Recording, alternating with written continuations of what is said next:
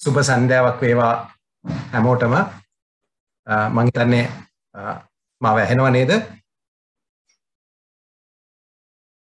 සුබ සන්ධ්‍යාවක් වේවා හැමෝටම.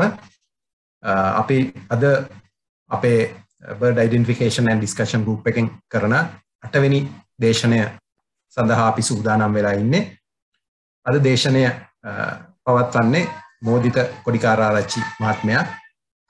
ඒ මහත්මයා ලංකාවේ දැනට කුරුල්ලන් අධ්‍යයනය සම්බන්ධයෙන් ඉතාමත්ම වැඩ කටයුතු රාශියක් කරන මහත්මයෙක්. ඒ වගේම අපේ මීට කලින් තිබිච්ච දේශන කීපයක්ම ඒ මහත්මයා විසින් කරා. ඒක හින්දා එතුමා ඕගොල්ලන්ට අලුත් කෙනෙක් නෙමෙයි. අද දවසේ මෝදිත මහත්මයා අපේ දේශන මාලාවේ 8 වෙනි දේශනයේ විදිහට කරන්නේ bird identification වලට එහෙම නැත්නම් කුරුල්ලන් අඳුනා ගැනීමට අවශ්‍ය මූලික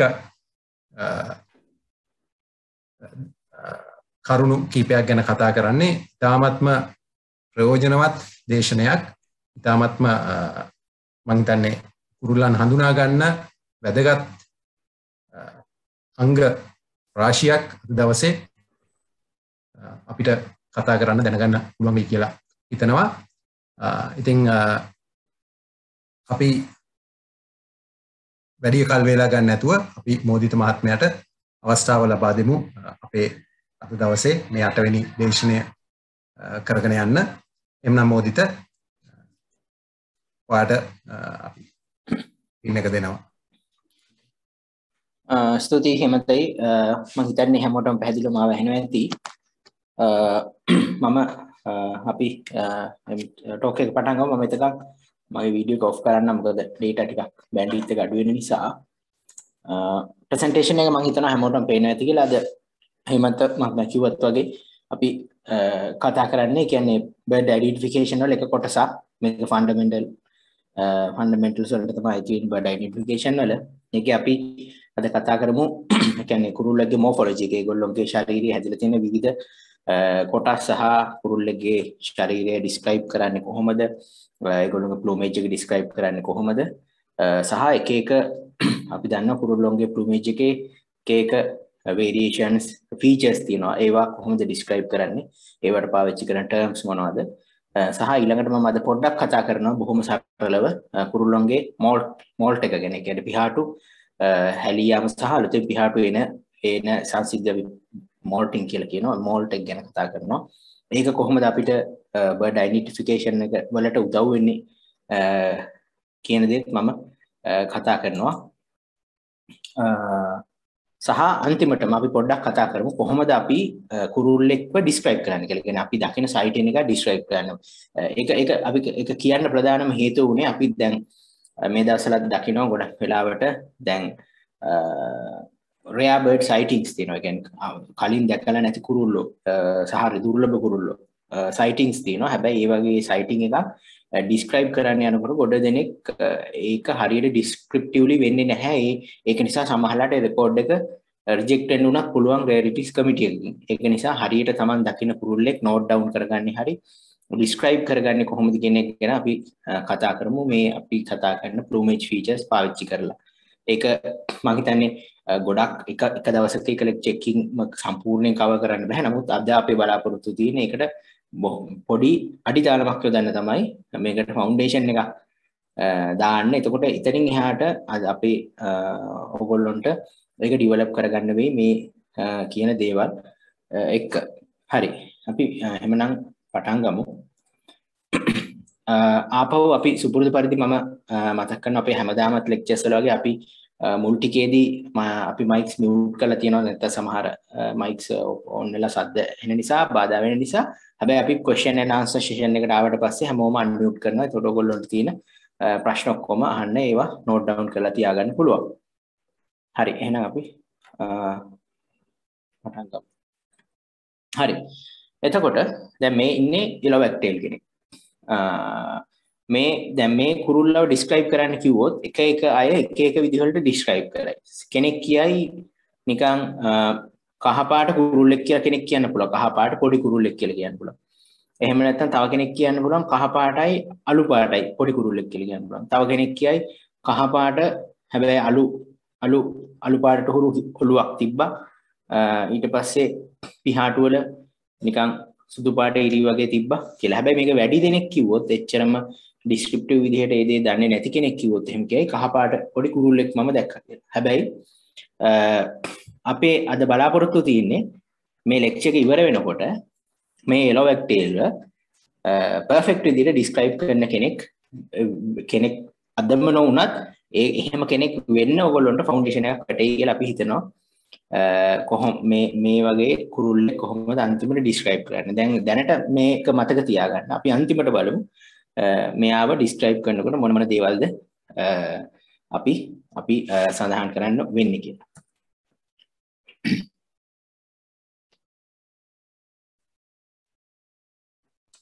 හරි. මේ ඉන්නේ වෝටර්කොක් කෙනෙක්. සමහරු දන්නවා ඇති, සමහරු දන්නේ නැතුව ඇති. හැබැයි කොහොම හරි ෆ්ලයි කරගෙන යන කුරුල්ලෙක්. එතකොට මේ වගේ කුරුල්ලෙක්ගේ අපි දකින්න ප්‍රධාන කොටස් කීපයක් තියෙනවා. එකක් තමයි මේ කුරුල්ලගේ ඔළුව තියෙනවා. ඊට පස්සේ මේ බෙල්ල කොටස තියෙනවා. සහ ඇඟේ යට කොටස තියෙනවා. ඊළඟට එයාගේ ලොකු පිහාපත් තියෙනවා. පිට ප්‍රදේශයක් තියෙනවා. වලිගේ සහ කකුල් තමයි මේන්ලි අපිට ඒ වගේ කොටස් ටිකක් තමයි කුරුල්ලෙක් ෆ්ලයි ගේ අපිට ප්‍රධාන විදිහට දකින්න හම්බෙන්නේ. හැබැයි අපි එහෙම හිතුවට දැන් උදාහරණයක් විදිහට අපි ගමුකෝ මෙයාගේ පිහාට කියන්නේ තටුව ගන්න. මේක හැදිලා තියෙන්නේ එක feather tracks වලින්. එහෙම නැත්නම් එක පේලියට පිටපු පිහාටු ගොනු වලින් තමයි හැදිලා තියෙන්නේ. අපි ඒකට feather tracks කියනවා. එතකොට මේ feather tracks වල එක කාර්යයක් තියෙනවා, කාර්යයක් තියෙනවා. ඒ ඔක්කොම කියන ප්‍රධාන වශයෙන් එයාගේ ආරක්ෂාවට සහ පියාඹීමට තමයි ප්‍රධාන වශයෙන් උපකාරී වෙන්නේ. එතකොට දැන් බැලුවොත් ඔයගොල්ලන්ට පෙනෙයි මෙන්න මේ ප්‍රදේශයේ තියෙනවා එක feather track එකක්. ඊළඟට තව එකක්. මෙහෙම විවිධ feather tracks කියනවා. එතකොට මේ එක කාර්යයන් වෙන සමහරලාට අපි කියනවා දැන් මේ කොළ පාටින් පෙන්නලා තියෙන්නේ greater coverts. ඒ වගේ ප්‍රධාන කාර්යයක් තමයි මේ ඊට පහළින් තියෙන primary සහ secondary flight feathers වල මේ පහළ ප්‍රදේශය ආරක්ෂාකාරී විදිහට වහගෙන තියෙනවා. overall function එක flight එකට aerodynamic විදිහට එයාට fly කරන්න අවස්ථාව හදලා දෙන එක සහ එයාගේ ශරීරයේ අනිත් කොටස් ආරක්ෂා කරගන්න. ඒ වගේ කුරුල්ලෙක්ගේ ගත්තාම පිහාටු පිහිටලා තියෙන tracks feather tracks විදිහට. නිකන් ඔහේ හිතුම් තැන්වල එහෙම නෑ. ඒවා හරි පිළිවෙලකට ඒකෙන් ඒක හරි ඒවා ඇතිවීම සහ ඒවා නැවත අලුත් වැඩියා වීම අලුතෙන් එන එක නැත්තම් මෝල්ටිං වලදී යාට බාධාවක් නොවන විදිහට වෙන්න ඊටාම් පිළිවෙලකට තමයි මේ ඔක්කොම පිළිලා.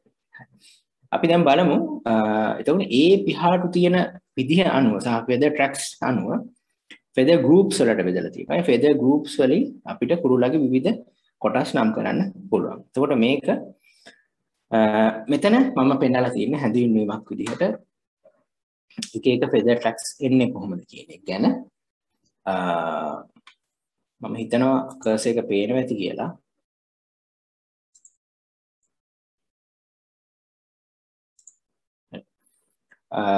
එතකොට අපි දැන් සාමාන්‍යයෙන් අපි දැන් කුරුල්ලෙක් describe කරනකොට මෙන්න මේව තමයි අපිට අවශ්‍ය කරන්නේ. මේ තියෙන main morphological features කුරුල්ලෙක්ගේ තියෙන. එතකොට සාමාන්‍යයෙන් අපි ඔළුව, පිහාටු, තටුව, බඩ, පිට කියලා දැනගත්තට දැන් ඔයගොල්ලන්ට මෙතන අලුතෙන්ම මෙතෙන්ට එන කට්ටියට තේරෙනවා ඇති මේගොල්ලොන්ගේ එහෙම කිව්වට ඒ අංගවල ඔළුවේ හිස ගත්තත් කොටස් කීපයකට අපිට බෙදන්න පුළුවන්. ඒකට අපිට ඒ කොටස් වල තියෙන ලක්ෂණ අනුව කුරුල්ලෙක් හැම වෙලාවෙම describe කරනවා. හරි. එතකොට අපි එක පොඩ්ඩක් බලමු in detail. මොකද අපි දැන් සමහර වෙලාවට මෙතන ටිකක් බර්ඩ්ස්ලා ස්ටඩි කරපු කෙනෙක් ඉන්නවා නම් මේ එක කොටස් වල සහ ඒ වගේ ඒව ගැන දැනගෙන ඉතින් නමුත් අලුත් කට්ටිය ඉන්න නිසා මම කොටසෙන් කොටස පැහැදිලි කරන්නම් මූලික වශයෙන්. එතකොට අපි ඔළුවේ ඉඳන් යමු හැම වෙලාවෙම ඒක විදිහක් රටාවක් තියාගත්තාම ලේසි. එතකොට මුලින්ම ඔයගොල්ලෝ හැමෝම දන්නවනේ බිල් එක දන්නවනේ හොට. එතකොට අපි මේකේ හොටේ කුරුල්ලගේ කොටස් දෙකක් තියෙනවා. අපි කියනවා upper mandible and lower mandible කියලා. ඉහළ තියෙන හොටේ කොටස යට කොටස. upper mandible and lower mandible. ඒ වගේ කොටස් දෙකකින් තමයි සාමාන්‍ය හොට හැදිලා තියෙන්නේ. ඊළඟට නළල තියෙනවා forehead ඊට පස්සේ ඊට ඉහළින් කොටස crown එක. අපි ඔළුවේ මැද කෑල්ලට කුරුල්ලෝ crown එක කියනවා. ඊළඟට nape එක ඔළුවේ පිටිපස්ස කොටස, nape එක සහ බෙල්ල පිටිපස්ස කොට hind neck එක කියනවා. ඊළඟට ඔළුවේ පහළ කොටස මැද හරිය ගත්තොත් ඇහැයි සහ හොටේ අතර කොටසට අපි ලෝ එක කියලා කියනවා. එතන ලෝ එක සහ ඇහැට පිටිපස්සේ තියෙන එයාගේ කන පිහිටලා තියෙන ear covers කියලා කියනවා මෙන්න මේ කොටසට. ඊළඟට chin එක තියෙනවා. හොටේට පහළම පුතාම ළඟ කොටස chin එක සහ throat එක. එතන මෙන්න මේ කොටස් වලින් තමයි ප්‍රධාන වශයෙන් හිස හැදිලා තියෙන්නේ. එතකොට අපිට මේ කොටස් ඕන වෙන්නේ ඇයි කියලා ගත්තොත් එහෙම අපිට මොකද ගොඩක් වෙලාවට කුරුල්ලොන්ගේ මේ එක් ප්‍රදේශයේ තියෙන පිහාටු වර්ණ රටා වලින් අපිට ඒගොල්ලොන්ව හඳුන්වන්න පුළුවන්. උදාහරණයක් විදිහට අපි ගත්තොත් එහෙම අපි දැන් ඉස්සරහට බලමු උදාහරණ. සමහර පක්ෂීන් ඉන්නවා ඔළුව සම්පූර්ණයෙන්ම අපි හිතමු එක වර්ණයක්. හැබැයි මේ නේප් එක කියන්නේ හිසේ පිටිපස්සේ කොටසේ පොඩි පැච් එකක් තියෙනවා. එතකොට අපිට සමහරවිට කුරුල්ලට නම වැටිලා තියෙන්නෙම ඒ තියෙන ලක්ෂණය මත. එතකොට ඒක ඒ කුරුල්ල හඳුනා ගන්න පාවිච්චි කරන්න පුළුවන්. ඒ වගේ. ඊළඟට අපි තවත් පල්ලෙහාට අපි upper parts බලලමු ඉස්සෙල්ලම. ඊළඟට hind neck එකට පහළ කොටස. පිට හරියට අපි කියනවා mantle එක කියලා. mantle මේ කොටසට කියන්නේ mantle එක. ඒතකොට ගොඩක් වෙලාවට මේ එක් නම් කරලා තියෙන ප්‍රදේශ වලට විශේෂිත වූ feather tracks තියෙනවා. ඒ feather tracks වලින් තමයි මේ කොටස හැදලා තියෙන්නේ. ඒකට ඒ වගේ තියෙන පිහාටු වල ස්වභාවය සමහරවිට වර්ණ රටාවල් ඒවට unique. ඊළඟට mantle එකෙන් තව පොඩ්ඩක් පහළට ආවම පිට කොටස back එක අපි කියනවා යාගේ. back ඊළඟට නිතඹ ටිකේ rump එක. ඒ rump එක කියන්නේ tail එකට ආසන්නයෙන් තියෙන එයාගේ පිටේ කොටසට. ඊළඟට tail එක ඊළඟට තියෙන නමුත් මෙතන tail එකට උඩින් පිහාටු කොටසක් feathers ටිකක් තියෙනවා. අපි ඒවට කියනවා upper tail coverts කියලා. upper tail coverts ඊළඟට අන්තිමටම tail එක තියෙනවා. tail එක feathers keep එකකින් හැදිලා තියෙන වලින්.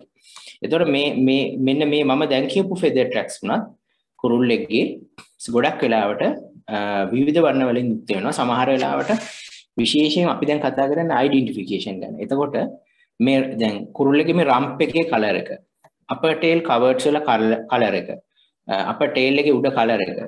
ඒ වගේ පොඩි features ඕන වෙනවා එයාව distinguish කරගන්න අනිත් species එකකින්. ඒක නිසා අපි හරියට මේ කුරුල්ලගේ මේ කොටස් ටික දැනගෙන ඉන්න එක වටිනවා. අපිට ඒව describe කරන්න. සමහර කුරුල්ලෝ ඉන්න බල එක වගේම කුරුල්ල දෙන්නෙක් ඉන්නවා. එක්කෙනෙක්ගේ rump එක අපි හිතමු ලා පාටයි, අනිත් එකගේ rump එක කොළ තද පාටයි.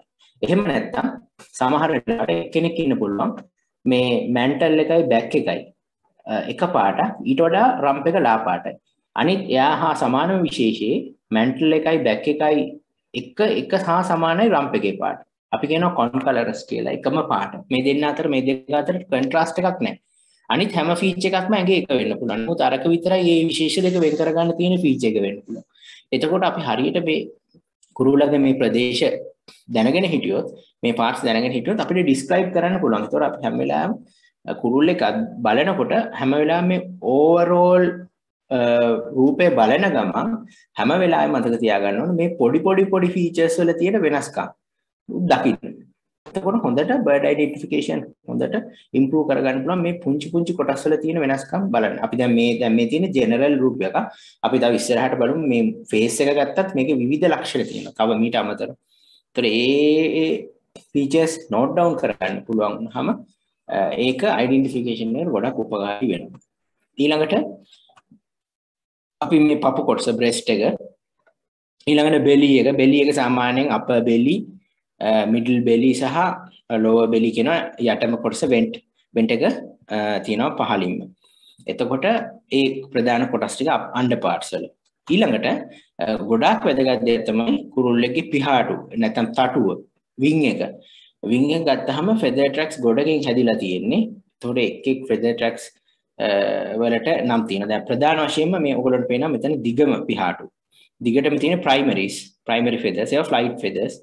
ඊට පස්සේ primaries වලට ඇඟ ඇතුලෙන් තියෙන්නේ secondaries. දැන් මෙතන බැලුවාම මේක එච්චරම හොඳට ඔයගොල්ලන්ට තේරෙන්නේ නැති වෙයි. මෙතන මොකද වෙලා තියෙන්නේ? තටුව මෙයා අකුලගෙන ඉන්නේ. ඒතකොට wing එක ඇකිලුවට පස්සේ පිහාටු එක උඩ වැටිලා තමයි compact වෙන්නේ. මෙතන දැන් තියෙන්නේ මේ පිහාටු 1 2 3 4 සාමාන්‍ය කුරුල්ලෙක්ගේ primary feathers 10ක් තියෙනවා. එතකොට ඒ feathers 10 මේ එක උඩ එක මත එක වැටිලා තමයි මෙහෙම එහාට ඇකිලෙනකොට කම්පැක්ට් වෙන්නේ. ඊළඟට ඒවට උඩින් තියෙනවා secondaries. ඊටත් උඩින් තියෙනවා tertiaries. tertiaries කියන්නේ secondaries කියලා හඳුන්වනවා. සමහරවිට නමුත් tertiaries secondaries වලට උඩින් තියෙනවා. ගොඩක් වෙලාවට ඒගොල්ලෝ මේ secondaries ටික cover කරගෙන තමයි තියෙන්නේ. ඊළඟට මේ හැම primary secondaries tertiaries වලටම ඒගොල්ලෝගේ base එක cover කරන feather tracks තියෙනවා. ඒතකොට primaries වල තියෙනවා primary covers කියලා තියෙනවා. ඒවට අපි covers කියන්නේ මොකද ඒගොල්ලෝගේ ප්‍රධාන අරමුණ contour කියන්නේ feathers contour කරලා හොඳට පිළිවෙලට හදලා තියාගන්න. ඒ කියන්නේ cover කරලා තියාගන්න එක මේවාගේ bases. ඊළඟට primary greater covers තියෙනවා. ඊළඟට greater covers තියෙනවා. ඊට පස්සේ median covers තියෙනවා, lesser covers තියෙනවා. මේ ඔක්කොගෙම කරන්නේ මේ feather එක හොඳට contour කරලා වහලා තියාගන්න. ඊට පස්සේ mantle එක දෙපැත්තේ scapulas තියෙනවා. scapulas කියලා feather tracks පහක් තියෙනවා.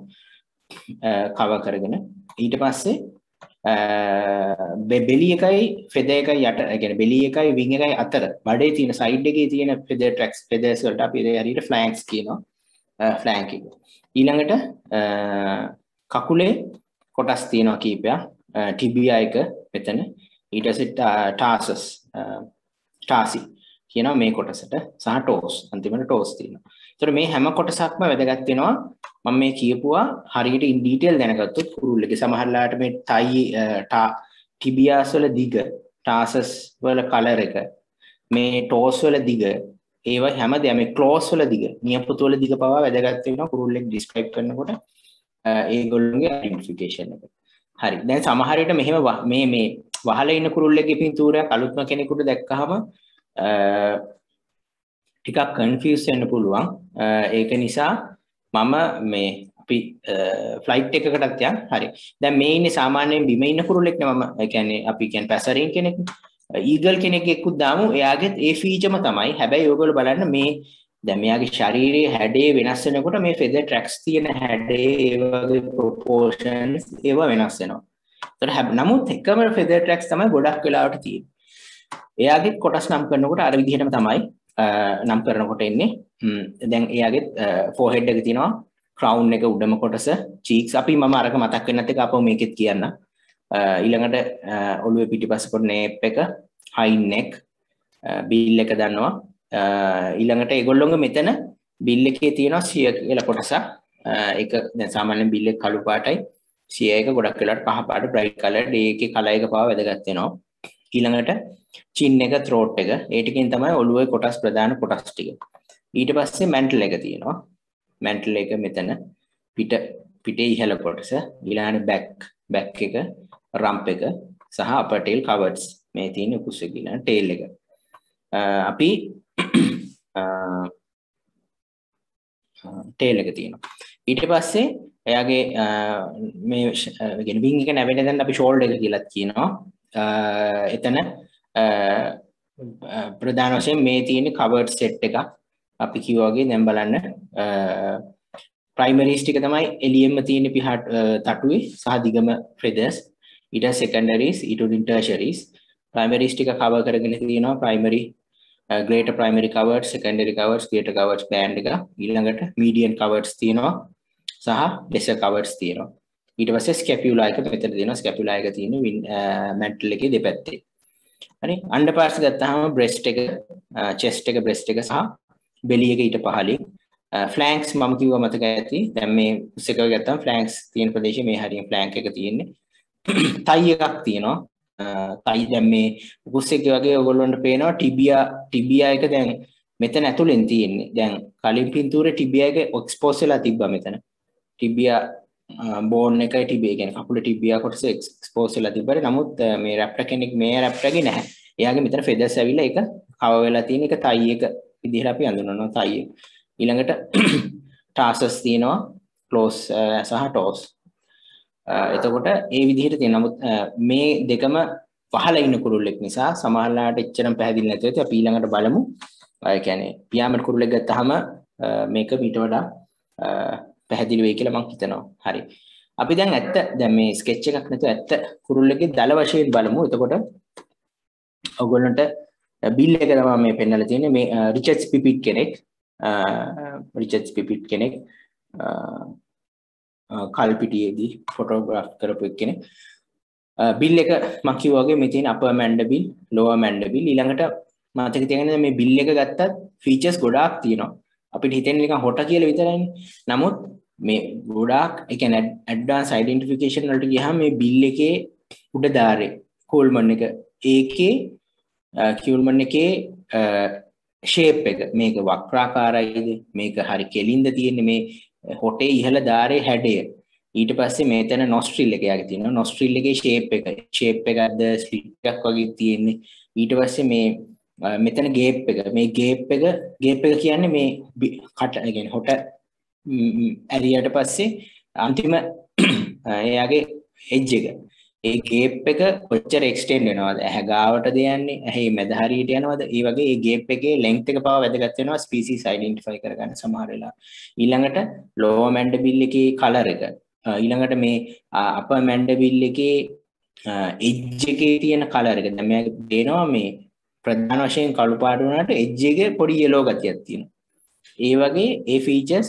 ගොඩක් ඩීටේල් ෆීචර්ස් වලට යන්න වෙනවා සමහර වෙලාවට අයිඩෙන්ටිෆයි කරගන්න හරි අපි දැන් අර කතා කරමු මොර්ෆොලොජිකල් ෆීචර්ස් බලමු මෙයාගේ දැන් අපි කියව මෙතන ෆෝහෙඩ් එක කියලා. එතකොට මේ ෆෝහෙඩ් එක කිව්වට ඒ කියන්නේ අපි මේ පාර්ට් එක දැනගෙන ඉන්න එකේ වැදගත්කම තමයි ඒක අපිට ඩිස්ක්‍රයිබ් කරන ෆෝහෙඩ් එක නිකන් එක පාර්ට්ටම නිකන් ස්ලෝප් වෙලාද තියෙන්නේ. බොහොම කෙලින් තියනවාද ෆෝහෙඩ් එක. හොටට සාපේක්ෂව මේ ඇන්ගල් එක මෙතන තියෙන කෝණය මොන වගේද? ඒ වගේ විස්තර වැදගත් වෙනවා අයිඩෙන්ටිෆිකේෂන් කරන්න ගියාම. ඊට පස්සේ ක්‍රවුන් එක කියන්නේ ඔළුවේ උඩ කොටස. දැන් පේනවා මෙයාගේ ක්‍රවුන් එක එහෙම නිකන් දුඹුරු පාට සුදු පාට ඉරි ක්‍රේ අපි ඒකට කියන ස්ට්‍රීක්ඩ් කියලා. ස්ට්‍රීක්ඩ් අපියරන්ස් එකක් තියෙනවා. ඊට පස්සේ නේප් එකට එනකොට පොඩි ග්‍රේයිෂ් ගතියක් තියෙනවා. හයි නෙක් එකත් එහෙමයි. ඊට පස්සේ මැන්ටල් එක මේ හරියේ. බෑක් එක සහ දැන් රම්ප් එක මෙතන පේන්නේ නැහැ පිහාටු වලට වැහිලා. ඊට පස්සේ දැන් බ්‍රෙස්ට් එක ගත්තොත් එහෙම ඔයගොල්ලන්ට පේනවා ඇති මෙතන පොඩි පොඩි තිත් වැටිලා තියෙනවා. අපිට කියන්න පුළුවන් ෆයින්ලි ස්ට්‍රීක්ඩ් එහෙම නැත්නම් ෆයින්ලි ස්පොටඩ් කියන්න පුළුවන්. ෆ්ලැන්ක්ස් ගත්තොත් මෙතන බලන්න ෆ්ලැන්ක්ස් කියන්නේ මේ පිහාටට යටින් තියෙන කොටස නැගි. ඒ හරිය පොඩි ඔයගොල්ලන්ට පේනවා ඇති පොඩි දුඟුරු පාට ගතියක් තියෙනවා. පොඩි බෆ් වොෂ් එකක් තියෙනවා. ඒතකොට ඒ වගේ ෆීචර්ස්. එතන බෙලි එකයි රම්ප් එක බෙලි එක වෙන්ට් එක සුදු පාටයි කියන්න පුළුවන්. මෙතන දැන් කකුල නම් එච්චර පේන්නේ නැහැ ටාස්ක් ටිබියස් පේන්නේ නැහැ එච්චර නම් ඒක පේනවා නම් විස්තර කරන්න පුළුවන් ලෙන්ත් එක වගේ ඊළඟට මම කිව්වා වගේ දැන් අපි බලමු මේ තමයි මැන්ටල් එක ඊට පස්සේ මේ තියෙන ස්කැපියුලාස් මොකක්ද ස්කැපියුලාස් තියෙන මැන්ටල් එක දෙපැත්තේ තියෙන ෆෙදර් ටැග්ස් ඊළඟට ලෙසර් කවර්ඩ්ස් තියෙනවා මීඩියන් කවර්ඩ්ස් දැන් මීඩියන් කවර්ඩ්ස් කියන එකත් ගොඩක් වෙලා දැන් උදාහරණයක් විදිහට මේ පිපිච්ලා ගත්තාම මේ ඔයගොල්ලන්ට පේනවා මේ මීඩියන් කවර්ඩ්ස් වල නිකන් ඇතුලේ ඩාර්ක් පැච් එකක් තියෙනවා වටේට පේල් එජ් එකක් තියෙනවා. ඒතර ඔය තියෙන ෂේප් එක එහෙම වැදගත් වෙනවා අයිඩෙන්ටිෆිකේෂන් කරන්න. ගියා මීඩියන් කවර්ඩ්ස්. ග්‍රේටර් කවර්ඩ්ස්. ප්‍රයිමරිස් මෙයාගේ ගොඩාක් දැන් කෙනෙකුට හිතන්න පුළුවන් මේ තියෙන ප්‍රයිමරිස්ද කියලා. මේ ලොකුවට පේන්න තියෙන. නමුත් මේ පිපිච්ස් ලගේ මේ ප්‍රයිමරිස් නෙමෙයි. මේ ප්‍රයිමරිස් ඇතුලේ සෙකන්ඩරිස් තියෙනවා. tertiaries ගොඩාක් ලොකුයි. tertiaries වලින් මේ primary secondaries cover කරගෙන ඉන්නවා. හරි. ඒතර ඒ වගේ දැන් මේ පින්තූරේ බලන අර ස්කෙච් එක බලන තරම්ම ලේසි නැහැ කුරුල්ල එක එකපාරටම. සමහරවිට කෙනෙක්ගේ මේවා එච්චර හොඳට පේන්නේ නැති වෙන්න පුළුවන්. ඔක්කොම එක වගේ වෙන්න පුළුවන්. ඒතර මුලදී ටිකක් අඳුර ගන්න අමාරු වෙන්න පුළුවන්. නමුත් දිගින් දිගටම try කරන්න බලන්න. වැරදෙයි. නමුත් එහෙම බලන්න කාලයත් එක්ක ඒ ටික හදා ගන්න පුළුවන්. හරි ඊළඟට අපි බලමු ෆ්ලයිට් එකේදී මේ ෆීචර්ස් ටික කොහොමද වෙන් කරලා අඳුරගන්නේ ෆ්ලයිට් එකේ ඉන්න කුරුල්ලෙක් කියලා ඒත් අර ෆීචර්ස් මයි හැබැයි දැන් තියෙන විදිය වෙනස්නේ විහාටක් ඒ කියන්නේ තටු වහගෙන ඉන්න වෙලාවට වගේ නෙමෙයි දිග ඇරියට පස්සේ හැබැයි මෙහෙම ඉන්නකොට ටිකක් ලේසි මොකද ඔක්කොම වගේ එක්ස්පෝස් වෙලා තියෙන නිසා හරි ලේසි අඳුරගන්න. එතකොට දැන් මේ පේනවා ප්‍රයිමරිස් කියන්නේ මේ කිසිම තියෙන pH 10. එතන මෙන්න මේ සෙට් එක තමයි ප්‍රයිමරිස්. primary feathers වෙන්නේ ඊට පස්සේ secondaries තියෙනවා secondaries වෙනස් වෙන පුළුවන් species එකත් එක්ක අන්තිමට tertiaries තියෙනවා එකට කිට්ටුවෙම ඊට පස්සේ මේ ඔයගොල්ලන්ට පේනවා ඇති මෙන්න මේවට අපි කියන්නේ remiges කියලා remiges කියන්නේ flight feathers ටික ඒ ටිකේ cover කරගෙන තියෙනවා primary greater coverts හරි මේකට කියනවා greater primary coverts කියලා මේවා greater secondary coverts ඊළඟට median coverts තියෙනවා ඊට පස්සේ lesser coverts තියෙනවා ඉතින් greater coverts greater coverts median coverts සහ lesser coverts තියෙනවා එතකොට ඊළඟට මැද body එක ගත්තාම මෙතන තමයි මේ තියෙන mantle එක scapulas දෙපැත්තේ back එක සහ rump එක ඊළඟට back එක rump එක upper tail coverts tail එක අර කියපු features ටිකම තමයි තියෙන්නේ මේ දැන් raptors ලගෙන් සාමාන්‍යයෙන් අපි මේ මෙන්න මේ joint එක wrist එකට වගේ කියනවා carpal joint එක කියලා මෙන්න මෙතන ඉඳන් අටුව නැවෙන්නේ මෙතනින් සහ මෙතනින් ඊළඟට තව එකක් මෙතනක් දාලා තියෙන නිසා මම කියන්නේ imaginations කියලා ඒ කියන්නේ මේ feather එකේ දැන් සාමාන්‍යයෙන් ඔයගොල්ලෝ දකින්න පිහාටුවක් නිකන් සමමිතිකයිනේ දෙපැත්තම නමුත් සමහරවිට flight feathers වල aerodynamic එක nature එකට සහ එයාගේ flight feathers pack කරගන්න මේ විදිහේ imaginations හැදලා තියෙනවා ඒක සමහරවිට species එකෙන් species එකට වෙනස් වෙනවා imaginated feathers ගානින් සමහරවිට species අඳුර ගන්න පුළුවන් ඊළඟට මේ raptors ලගේ මේ එළියම තියෙන primaries ටිකක් දිගට හැදිලා තියෙනවා අපි ඒවට fingers කියලා කියනවා primary fingers ඒතකොට මේ primary fingers ගානත් සමහරවිට වැදගත් වෙනවා ස්පීසීස් වෙන් කරගන්න. අපි ඒක ඉස්සරහට බලමු. හරි. මේ ඉන්නේ බූටර් ඩීගල් කෙනෙක්. එතකොට මම අර කියපු ෆීචර්ස් ටික බලන්න මෙයාගේ. දැන් මේ තියෙන ප්‍රයිමරිස්. මෙතන ඉඳන් මෙන්න මේ සුදු පාට ෆෙද එකක් පේනවා ඉතින්. එතකොට අන්නේ පේල් ෆෙද එක ගාවට එනකම් ප්‍රයිමරිස් තියෙනවා. එතකොට 1යි 2යි 3යි 4යි 5යි 6යි 7යි 8යි 9යි 10යි 10ක් තියෙනවා. එතකොට මෙයාගේ ඔයගොල්ලන්ට පේනවා ඇති මේ එළියම තියෙන ප්‍රයිමරිස් ටික ගොඩක් ඩාර්ක් කලර්ඩ්. ඇතුළේම තියෙන primary set එක pale V shape wedge එකක් හැදිලා තියෙනවා. ඒක මේ V shape එකට හැදිච්ච wedge එක කියන එක මේ booted eagle අඳුර ගන්න හොඳ feature එකක්. ඒක යටින් බැලුවාමත් පේනවා. ඒතර ඒ වගේ ඒවා අපි හරියට feather tracks feathers ටික දන්නවනම් අඳුර ගන්න ලේසි සහ ඒක correlate කරන්න පුළුවන් මේ කුරුල්ලගේ තියෙන ලක්ෂණයක් කියලා. දැන් මේ තියෙන fingers මම කිව්වේ මේ එළියම තියෙන feathers සමහර ඒවා narrow ඒක නිසා ඒවා ඉහළට fingers අර ඇඟිලි විහිදෙනවා වගේ විහිදෙන නිසා fingers කියලා කියනවා. සමහරලාට species දෙකක් වෙන් කරගන්න පාවිච්චි කරන්න පුළුවන් මේ fingers ගන්න. එක species එකකින් පුළුවන් දැන් උදාහරණයක් විදියට අපි ගන්න Montagu Harrier සහ Pied Harrier ගත්තොත් Pied Harrierට fingers 5ක් තියෙනවා. Montagu Harrierට fingers 4යි තියෙන්නේ. එතකොට නමුත් එයාගේ primaries 10ක් තියෙනවා. දෙන්නටම fingers විදිහට හැදිලා තියෙන්නේ එයාගේ 4යි හෝ මෙයාගේ 5යි ඒ විදිහට. ඒකට අඳුර ගන්න ලෙස ඊළඟට එහෙම නැත්නම් Oriental honey buzzard සහ European honey buzzard ගත්තොත් Oriental honey buzzard fingers 6ක් තියෙනවා. European honey buzzard fingers 5යි තියෙනවා. ඒ වගේ. හැබැයි දැන් මම එහෙම කිව්වට ඒ කිසිම වෙලාවක එක ෆීචර් එකක් විතරක් ඩිපෙන්ඩන්ට් එපා. මොකද වෙනස්කම් වෙන්න පුළුවන්. මොකද අපි ඉස්සරහට ඊළඟට කතා කරනවා කුරුල්ලන්ගේ මෝල්ට් එක ගැන. ඒ කියන්නේ පිහාටු හැලෙනවා කාලෙන් කාලෙට. ඒතකොට සමහරලාට මේ කුරුල්ලගේ එක කාලයක් තියෙන පුළුවන් මේ එකක් හැලිලා තියෙන පුළුවන්. එහෙම වුණොත් ගණන් කරද්දි 5යි කියලා මා මේ වෙන එක්කෙනෙක් කියලා ගන්න බෑ. ඒක හරියට බලන්න ඕනේ. එයාගේ feathers හරියටම තියනවාද missing feathers තියනවාද ඒ දේවලුත් සැලකිල්ලට ගන්න ඕනේ මම මේ basically කියන්නේ general විදිහට තියෙන ඒවා ඒකේ පොඩි වෙනස්කම් තියෙන්න පුළුවන් හරි ඊළඟට මම කියවා මේ තියෙන ප්‍රධාන flight feathers ඊට පස්සේ flight feathers වලට උඩින් තියෙනවා ඒ වගේ coverts greater coverts medium coverts සහ lesser coverts මේ කොම එක පේන තියෙනවා ඊළඟට ඔයගොල්ලන්ට පේනවා ඇති මෙතන වෙනම පොඩි ලාපාට feather tracks දෙකක් තියෙනවා scapulas mantle එක මැද දුඹුරු පාට තියෙනවා ඒ වගේ features තියෙනවා upper tail covers මෙයාගේ upper tail covers හොඳට පේනවා සුදු පාට බෑන්ඩ් එකක් වගේ තියෙනවා හරි අපි දැන් බලමු එක එක feather tracks එක ආයෙ පොඩ්ඩක් මතක් කරගන්න ඕන මේ ටික තමයි primaries හරි මේ ටික තමයි primaries ඊට පස්සේ secondaries තියෙනවා tertiaries තියෙනවා ඊට පස්සේ primary secondary අතරින් greater coverts තියෙනවා ඊට පස්සේ ඊටත් ඇතුළතින් medium සහ lesser coverts තියෙනවා මම දෙකම එක පාටකින් දාලා තියෙන්නේ ඊළඟට scapulas තියෙනවා mantle එක තමා පිටේ මැද ඉහළ කොටස ඊට පස්සේ ඊට පහළින් තියෙන back එක rump එක සහ සුදු පාටට තියෙන්නේ upper tail coverts හරි මම හිතනවා මේ වෙනකන් කියපු දේවල් පැහැදිලි ඇති කියලා ප්‍රශ්න තියෙනවා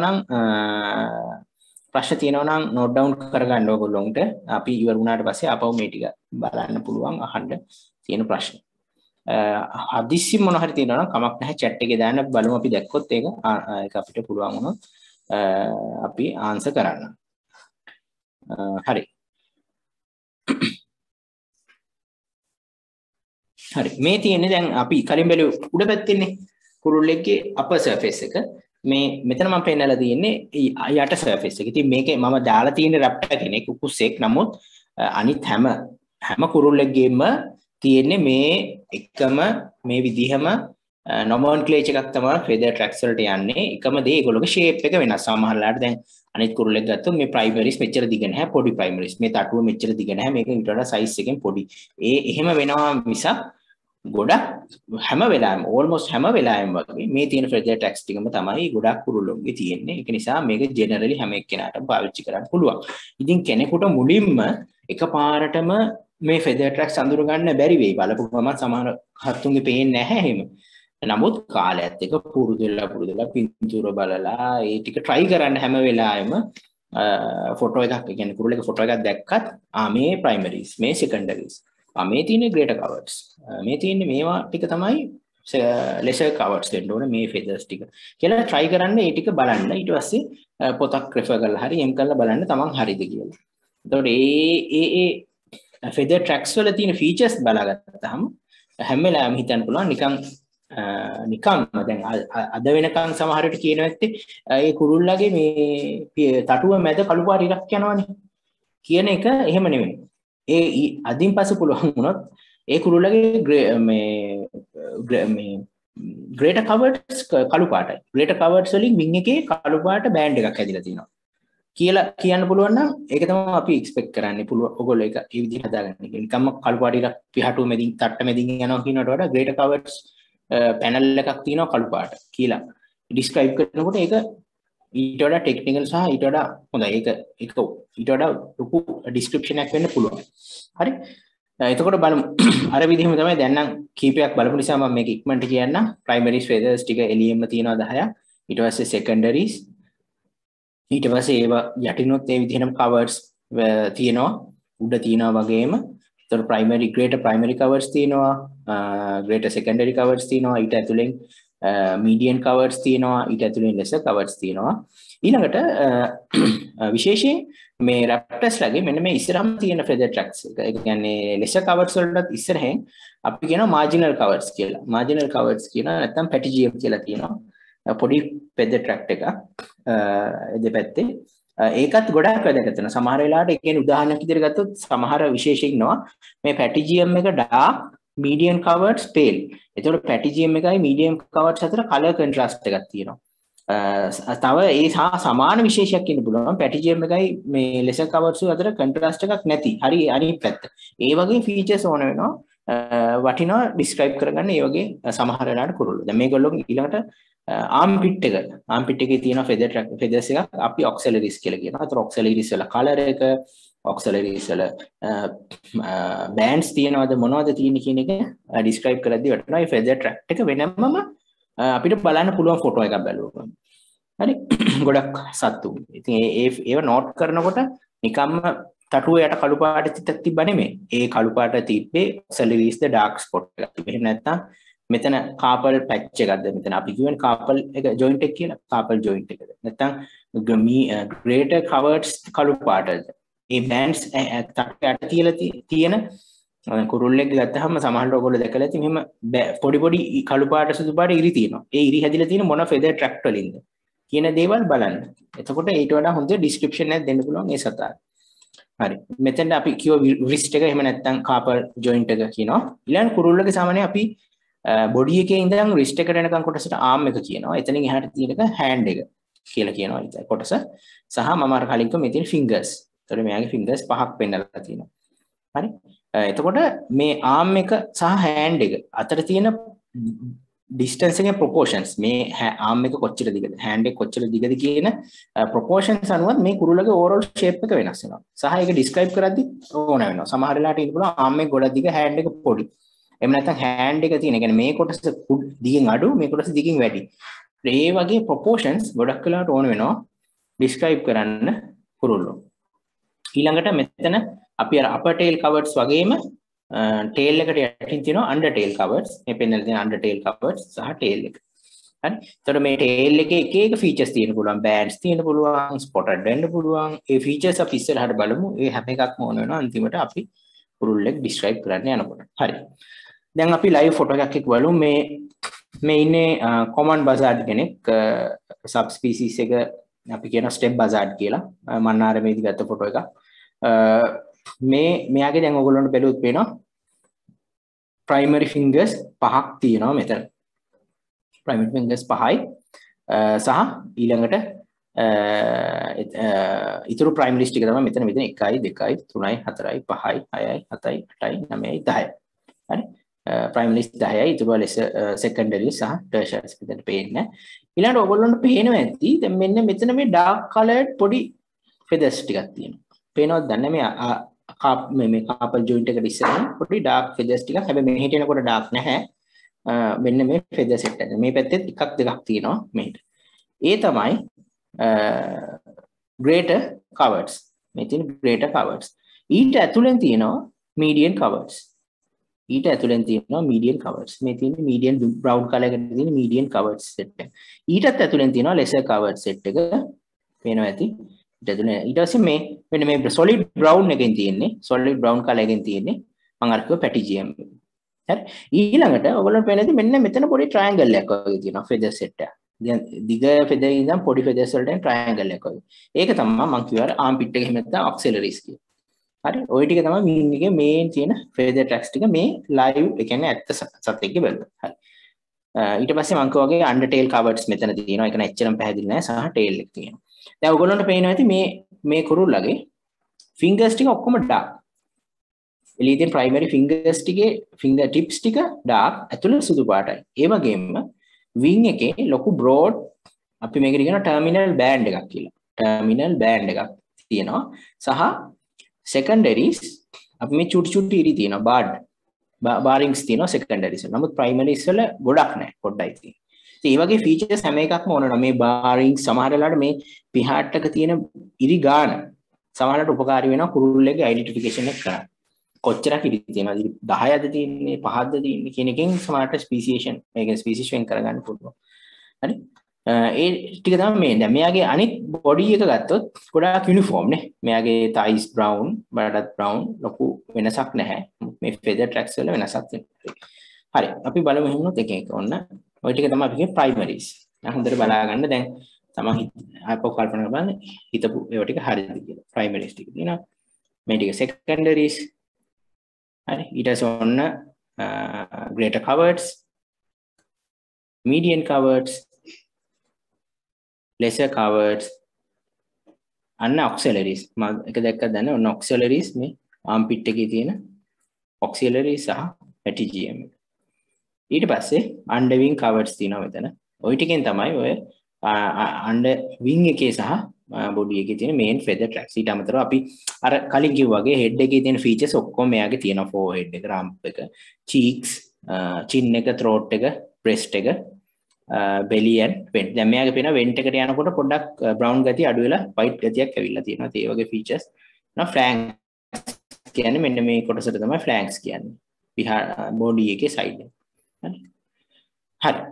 ඊළඟට සමහර වෙලාවට අපිට කුරුල්ලෙක් විස්තර කරන්න ගියාම එක එක ටෙක්නිකල් ටර්ම්ස් ඕන වෙනවා. සමහර දැන් මේකේ පෙන්නනවා primary projection කියලා. primary projection එක කියන්නේ primaries දැන් ඔයගොල්ලෝ දකින්න ඇති. දැන් උදාහරණයක් විදිහට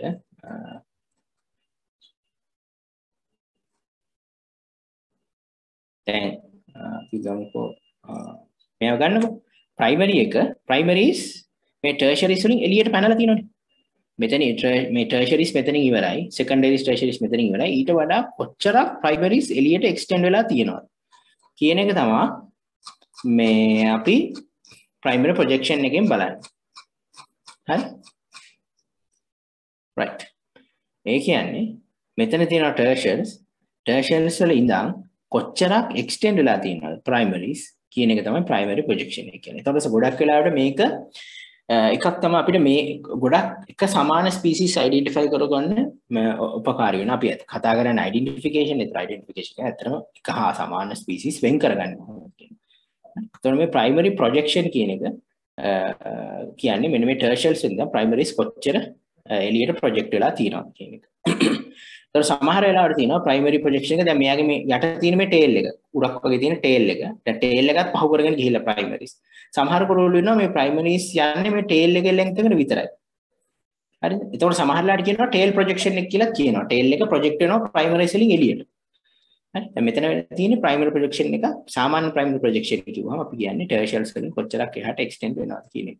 ඊළඟට අපි describe කරන්න ලේසියට මතක තියාගන්න. සමහර වෙලාවට මේ tertials තියෙනවනේ primary projection එක අපි කියනවා tertial exposed tertials වලින් කොච්චර ප්‍රමාණයක්ද කියලා. දැන් අපි හිතමු මෙතන tertials තියෙන මෙන්න මෙතෙන්ට යනවා කියලා. එතකොට primaries ටික සාමාන්‍යයෙන් exposed tertials වගේ එකමාර ගුණයක් විතර දිගට තියෙනවා. අන්න ඒ වගේ පොඩි multiplication එකක් කියන්නේ. හරි? primary projection. අපි ඉස්සරහ බලමු primary projection අපි examples එක බලමු. හරි? ඊළඟට මේ තියෙන්නේ carpal bar එකක් කියලා. කියන්නේ දැන් සාමාන්‍ය සමහරලාට සම්පූර්ණ මේ turn කෙනෙක් නේ දැන් මෙතන ඉන්නේ. මේ turn කෙනෙක්ගේ සම්පූර්ණ plumage එකම pale white හරි grey. හැබැයි මේ lesser covers ගොඩක් වෙලාවට dark වෙලා පොඩි carpal bar එකක් හැදිලා තියෙනවා. ඒකට අපි carpal bar එකක් කියනවා. carpal joint එක ගාව තියෙන කළු පාට patch එක. හරි?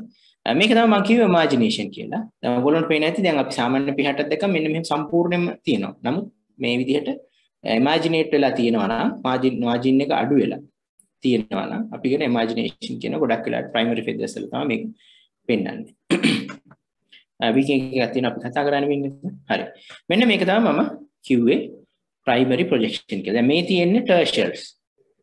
හරි? මේ තියෙන tertiaries මේ ඊට පහලින් තියෙන්නේ sandwich වෙලා තියෙනවා secondaries.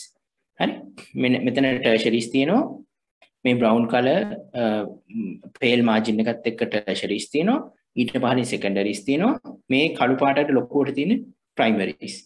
එතකොට පේනවා ඇති මේ tertiaries primaries extend වෙලා ගිහිල්ලා තියෙනවා ගොඩක්.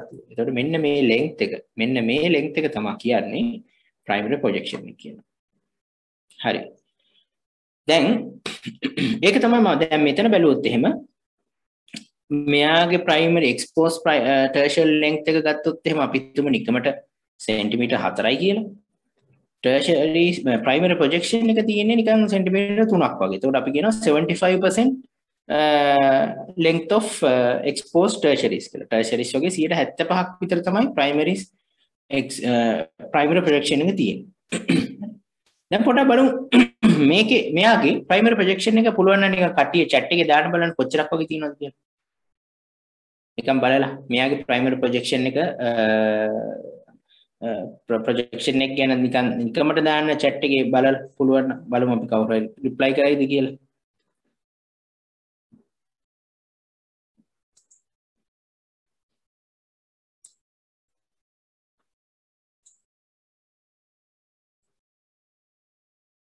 මේ ඉන්නේ yellow tail කෙනෙක්. ඔව් මම දැන් 25 කියලා දැම්ම මම හිතන්නේ 25% කියන එක තමයි දාලා ඇත්තේ. less than 25 කියලා දාලා තිනවා. හරි percentage එකක් විදිහට කමක් නැහැ. එහෙමත් කමක් නැහැ. නැත්නම් ඒක descriptively දැම්මත් කමක් නැහැ. දාන්න බලන්න 50% කියලා එනවා chat එකේ.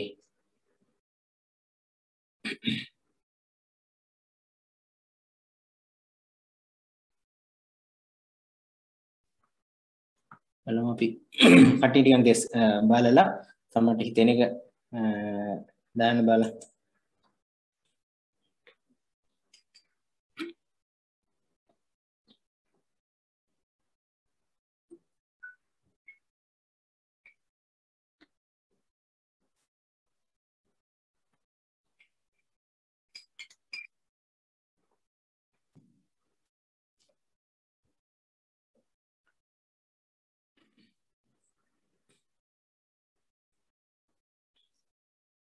$25 කියනවා 50 කියනවා enhanced කියලා තියෙනවා only a tiny bit prime projection 0.8 centimeters වගේ පේනවා කියලා නිකන් ස්කේල් එකකට ගත්තොත් ඒ කියන්නේ පොඩ්ඩයි.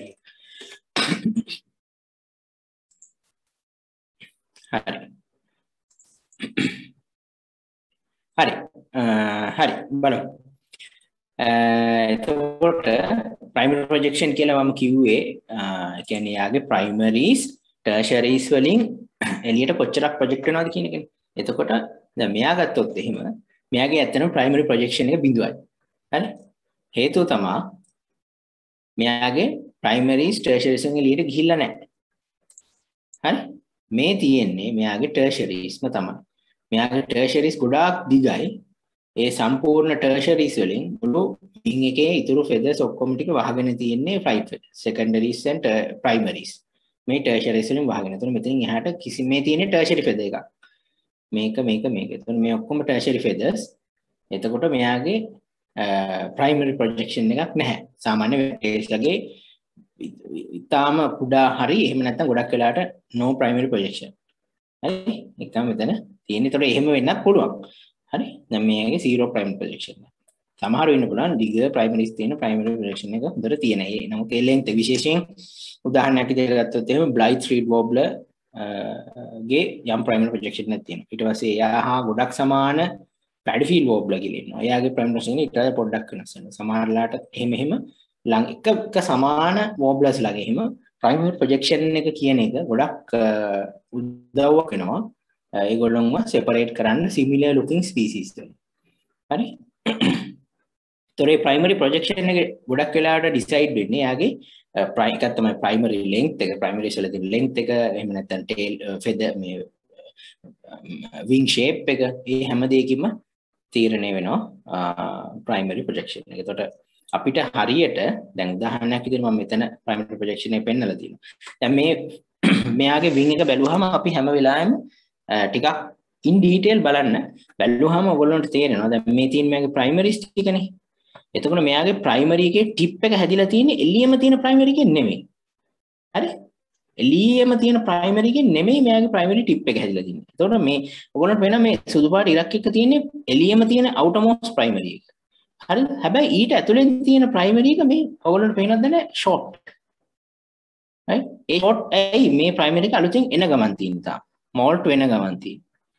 ඊට පස්සේ ඊට ඇතුලෙන් තියෙන එක තමයි primary tip එක හැදිලා තියෙන්නේ. එතකොට 7th primary අපි primary nomenclature එක බලමු ඉස්සරහට 7 වෙනියට අපි කියන ඇතුළේ ඉඳන් 10 ඉඳන් ගත්තාම 8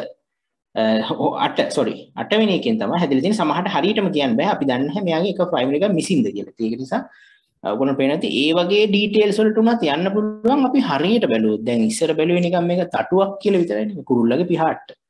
එහෙම නෙමෙයි මේ feathers පිහිටලා තියෙන පිළිවෙල පවා අපි පරිස්සමෙන් බැලුවොත් details ගොඩාක් ගන්න පුළුවන්. මෙයාගේ. එතකොට මේ තියෙන්නේ මෙයාගේ අලුතෙන් ආපු primary feathers. මේ යට තියෙන්නේ පරණ ඒවා. කලින් generation එකේ primary feathers. ඒ වගේ details ගොඩකට යන්න පුළුවන්. අපි හරියට feather එක wing එකක් හරියට මේ photograph එක study කරමු. හරි. ඊළඟට තව පොඩි terms ටිකක් තියෙනවා. මම ඒ ටිකත් පොඩි මේ just ටික මේ sketch එක කතා කරන්නම්. මෙයා ගත්තොත් මම කිව්වා ඉස්සෙල්ලා අර photo එක දානම මේ hand එක කියන්නේ අර carpal joint එකෙන් එළියට තියෙන කොටස. arm එක ඇතුලේ කොටස. මේ තියෙන carpal patch එකක් කියලා අපි කියනවා. carpal patch.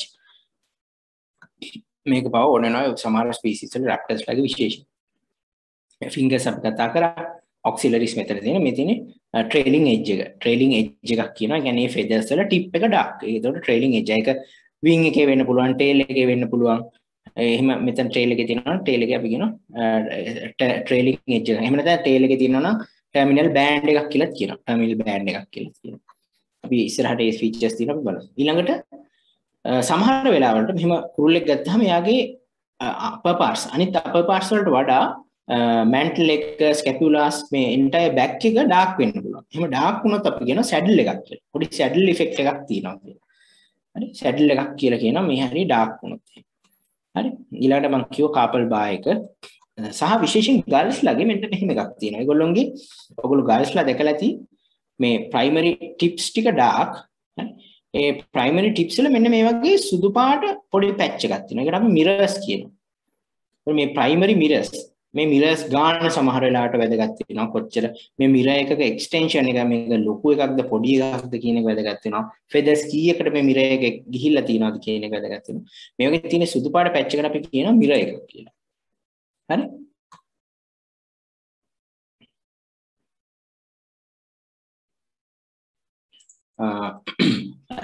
ඊට පස්සේ inner primaries දැන් මෙයාගේ මෙතෙන්ට නම් primaries තියෙන්නේ.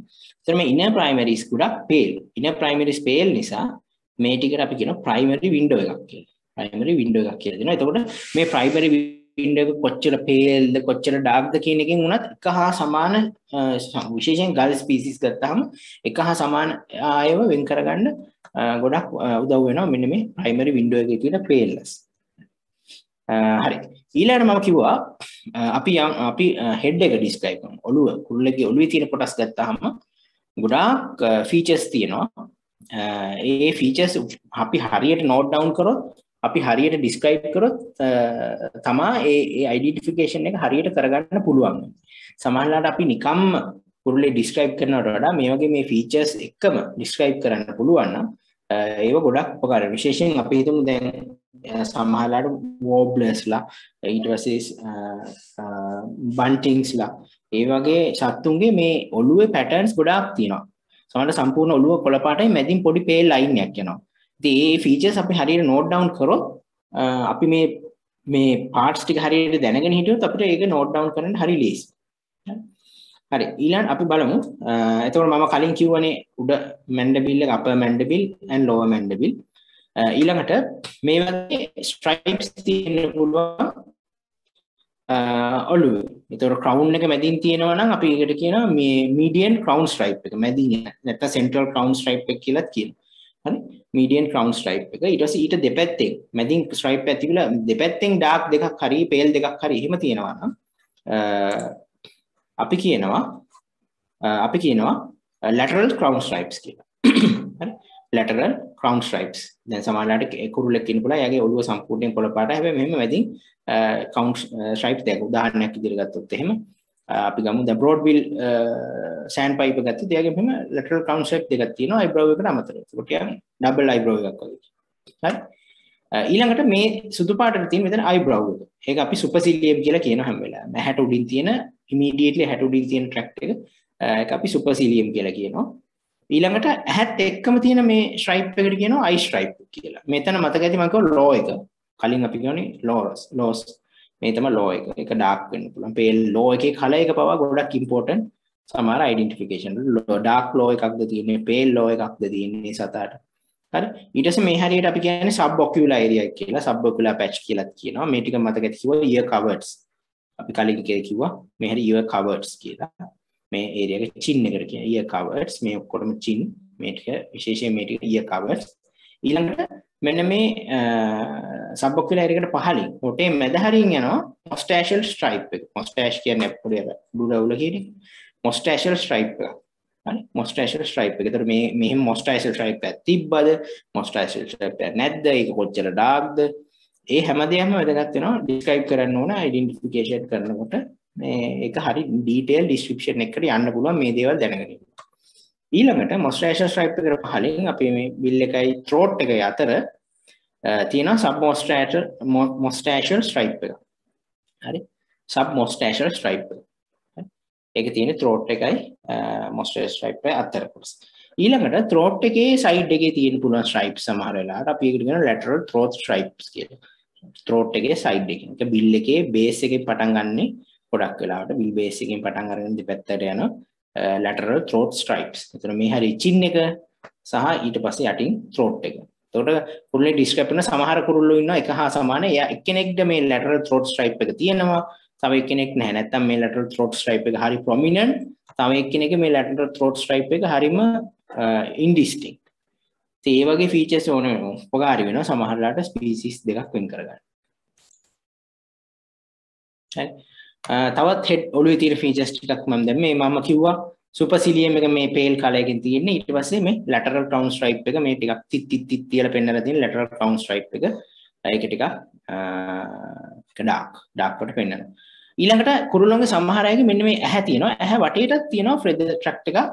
feather group එකක් තියෙනවා. eye ring එක හදනවා. ඔයගොල්ලෝ හොඳට කුරුල්ලේගේ ඇහැක close ups බැලුවොත් ඇහැ වටේට නිකන් අර නෙළුම් පෙත්ති ටික වගේ ඇහැ වටේට feather set එකක් තියෙනවා. ඒකට ඒකෙන් හැදෙනවා eye ring එකක්. සමහර වෙලාවට ඒක feathers වලින් හැදිච්ච eye ring එකක් වෙන්නත් පුළුවන්. සමහර වෙලාවට මේගොල්ලෝගේ ඇහි lid එක සමහර අයගේ උදාහරණයක් විදිහට ගත්තොත් දැන් ඔය අපි ගන්නකො ලිටල් ලින්ක්ලෝව එයාගේ අයිරින් එක හැදිලා තියෙන්නේ අයිලිඩ් එකේ තියෙන ටිෂුස් වලින් ෆෙදර්ස්ම නෙමෙයි එතන තියෙන්නේ ඒ වගේ හැදිලා තියෙන්න පුළුවන් එතකොට මේ අයිරින් එකයි අයිරින් එක කියලා ජෙනරේ දෙකටම කියනවා ෆෙදර්ස් වලින් හැදුන එකටත් කියනවා එහෙම නැතුව හැදුනත් තිබ්බත් කියනවා ඉතින් ඒක අයිරින් එක එතන තියෙන ෆීචර් එක ඊළඟට මේ මම කිව්වා අර සබ් ඔකියුලා ඒරියා එක තමයි මේ හරි සබ් ඔකියුලා region එක තමයි මේ ඇහැට පහළින් තියෙන ඒරියා එක.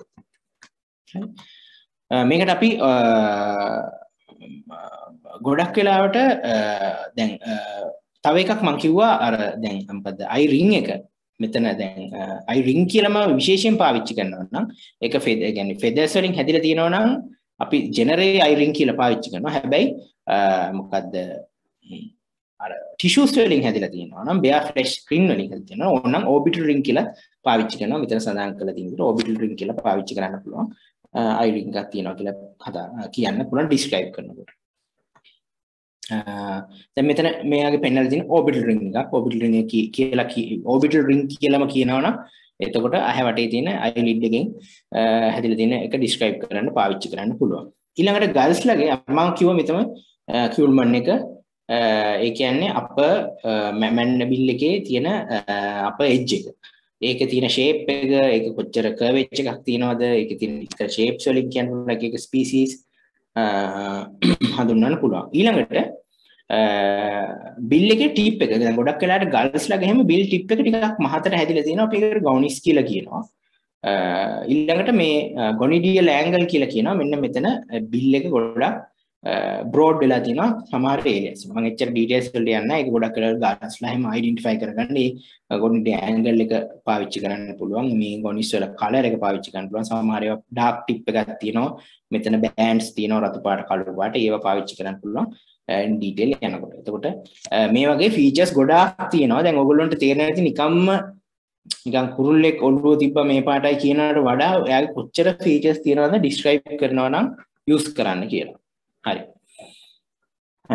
ඊළඟට අපි යන් එක එක ෆීචර්ස් මම දැන් ඉස්සෙල්ලා මතක තියෙන අර එක කුරුල්ලෙක් අරගෙන ඩිස්ක්‍රයිබ් කරනකොට මම කිව්වා මේක ස්ට්‍රීක් තියෙනවා කිව්වා ස්පොටඩ් කියලා කිව්වා. ඒ වගේ අපිට ඒ සතාගේ තියෙන එක එක ප්ලූමේජ් ෆීචර්ස් මේ හැම එකම මේ ෆීචර්ස් හැදිලා තියෙන්නේ ගොඩක් වෙලාවට ෆෙදර්ස් වල තියෙන ෆීචර්ස්. සමහරවිට ෆෙදර් ෂාෆ්ට් එක, ඒ කියන්නේ ෆෙදර් එකේ මැද තියෙන හයිය කොටස වෙන කලර් එකක්. ඉතුරු ටික වෙන කලර් එකක්. ඒකෙන් එයාට පැටර්න් එකක් ඇවිල්ලා තියෙනවා. එහෙම නැත්නම් එක ෆෙදර් ටැක්ට් එකක් එක පාටක් නැත්නම් ෆෙදර් එකේ එක කොටසක් එක පාටක් අනිත් කොටස තව පාටක් නිසා මේ පැටර්න් එක ඇවිල්ලා තියෙනවා. හරි. එතකොට එක එක පැටර්න්ස් ඩිස්ක්‍රයිබ්. දැන් උදාහරණයක් විදිහට දැන් මේ සතා ගත්තොත් එයාගේ බලන්න ෆෝහෙඩ් එක ක්‍රවුන් එක නේප් එකේ ඉඳන් හයි නෙක් එකට යනකම් චින් ඒ කියන්නේ ඉයර් කවර්ඩ්ස් ඔක්කොම ඩාර්ක්. එතකොට මේ වගේ අපියරන්ස් එකක් තියෙනවනේ අපි කියන හුඩඩ් කියලා. හරි හුඩඩ්. දැන් ඔයගොල්ලෝ හොඳට දන්නවා බ්ලැක් හුඩඩ් ඔරියෝල්. බ්ලැක් හුඩඩ් ඔරියෝල් කියන්නේ ඔළුවේ අර කළු පාට හුඩ් එකක් වගේ එකක් තියෙනවා. ඒ නිසා අපි බ්ලැක් හුඩඩ් ඔරියෝල් කියනවා. හරි. ඊළඟට මෙයාගේ බ්‍රෙස්ට් එක ගත්තොත් අnder පාර්ට්ස් ගත්තොත් එහෙනම් මේ පේන ස්ට්‍රීක්ඩ්. ඒ කියන්නේ ඉරි ඇඳලා ඉරි ඇදලා වගේ තියෙන ස්ට්‍රීක්ඩ් අපියරන්ස් එකක් තියෙනවා. ඒතර කුරුල්ලෝ දෙන්නේ ස්ට්‍රීක්ඩ් ස්පොට් එක කියන එක අනුව වෙනස් වෙන්න පුළුවන්. ඊළඟ මේ ස්ට්‍රීක් කියන එකත් අපිට එක එක විදිහට කියන්න පුළුවන්. ෆයින්ලි ස්ට්‍රීක් කියනවා. බොහොම ෆයින් විදිහට තියෙනවා. චූටි ඉරි තියෙනවා නම් ෆයින් විදිහට තියෙනවා. ෆයින්ලි ස්ට්‍රීක් කියනවා. නැත්නම් බ්‍රෝඩ්ලි ස්ට්‍රීක් කියන්න පුළුවන්. නැත්නම් සමහරවිට හරියට පේන්නේ නැහැ. හරියම ඉන්ඩිස්ටින්ක්ට්. එතකොට ඉන්ඩිස්ටින්ක්ට්ලි ස්ට්‍රීක් කියනවා. ඒක කුරුල්ලෙන් කුරුල්ලට අපිට මේ බේසික් ටර්මිනොලොජි එක වෙනස් කරගන්න පුළුවන් අපිට ඕන විදිහට. finely streaked indistinctly streaked කියනවා. ඊට පස්සේ එහෙම නැත්නම් boldly streaked හොඳට streaks ඇట్లా තියෙනවා. එහෙම කියන්න පුළුවන්. ඊළඟට දැන් මෙයාගේ බලන්න හුඩ් එක තියෙනවා. හැබැයි මෙයාගේ හයින් නෙක් එක හුඩ් එක එක්ස්ටෙන්ඩ් වෙලා නැහැ හයින් නෙක් එකට. නමුත් එයාගේ upper parts ඉතුරු ටික dark. එතකොට නිකන් මෙයාගේ dark upper parts මැදින් පොඩි සුදු පාට මේ පටියක් ගිහිල්ලා වගේ. ඒක අපි කියන කොලඩ් කියලා. white කොලර් එකක් තියෙනවා. ඕනනම් මෙහෙම කියන්න පුළුවන් මෙයාට. මෙයාට dark cap එකක් තියෙනවා. dark cap capped white collar එකක් තියෙනවා. white high neck එකක් තියෙනවා. dark upper parts තියෙනවා කියලා කියන්න පුළුවන්. upper parts ගත්තා. ඊළඟට under parts ගත්තාම spotted spotted underparts. ඊළඟට තව එකක් දැන් ඕගොල්ලන්ට බැලුවොත් වෙන්නේ මෙයාගේ මේ හරියේදී fine. මේ හරියට යනකොට bold. ඒකත් විශේෂයෙන් විස්තර කරන්නත් පුළුවන්. හරිද? breast එකේ streaks fine. හැබැයි flanks වලට යනකොට streaks bold වෙනවා. හරි? පහළට යන්න streaks bold වෙනවා. ඒ වගේ තියෙන feature හොඳටම describe කරන්න. හරි? දැන් මෙයාගේ spots throat එක හරියදී chooty. Fine small spots becoming bolder and larger in size towards flanks කියලා කියන්න පුළුවන්. හරි? ඒ වගේ කියන්න පුළුවන්. ඊළඟට දැන් ඊට වඩා spots ඊටත් වඩා ලොකුයි නම් මේ ඉන්නේ වගේ යගේ අපි කියනවා blotched කියලා. blotched ලොකු spots තියෙන. හරිම blotched කියලා කියනවා. මෙයාත් hooded appearance එකක් තියෙනවා. black hood එකක් තියෙනවා blotched කියලා විස්තර කරනවා. ඉතින් මේ එක features එන්න පුළුවන්. සමහරවිට ඔළුව plain head එකක් වෙන්න පුළුවන්. හරි. ඊළඟට දැන් මෙයා ගත්තාම මෙයාගේ ear coverts and low එක dark. දැන් මේ හැම එක්කෙනාම low එක pale. මෙයාගේ low එක dark. ඊළඟට තව එක. දැන් මේ කොහේම throat එක එහෙම pale. මෙයාට කියන්න පුළුවන් throat එක including throat එකත් dark color කියලා. සමහරවිට මේ වගේම ස්පීසිස් එක මෙයා හා සමාන ස්පීසිස් එකක් කියනවා මේ throat එක විතරක් සුදු pale. ඒතර ඒ දෙන්න වෙන් කරගන්න මේ ෆීචර් එක සමහරට ඕන වෙන්න පුළුවන්. දැන් මෙයාගේ mask පොඩි mask එකක් දාලා වගේනේ ඇහැට ear covers covered mask එකක් දාලා. ඒතර mask pale head සමහරට මෙතන streaks තිබෙන finely streak කියනවා. ඊට පස්සේ මේ තියෙන bars හරහට bars. ඒතර barred below barred කියලා කියනවා. ඊට පස්සේ අපි කියනවා මෙයා ගොන්න කියනවා central breast එක less barred more intense towards belly and flanks කියලා කියනවා. මෙහෙට යන්න වැඩි වෙනවා bar. හරි. ඒකම variation එක මේ තියෙන්නේ finely barred. දැන් මෙයාගේ broad barrings තියෙන්නේ. broad barrings මෙයාට යනකොට ඒක හරි fine barrings වලට මාරු වෙනවා. ඊළඟට cap මෙයාගේ පොඩි cap එකක් තියෙනවා. හරි. මේ වගේ තිබ්බනම් මෙයාගේ hood එකක් තිබ්බා කියලා. හරි. මේ cap. හරි. ඉතින් ඒ වගේ තියෙන features spotted, streaked, barred, blotched ඒ කුරුල්ලට අපි technically describe කරන්න පුළුවන්. අපි මේ features ටික හරියට දන්නවා.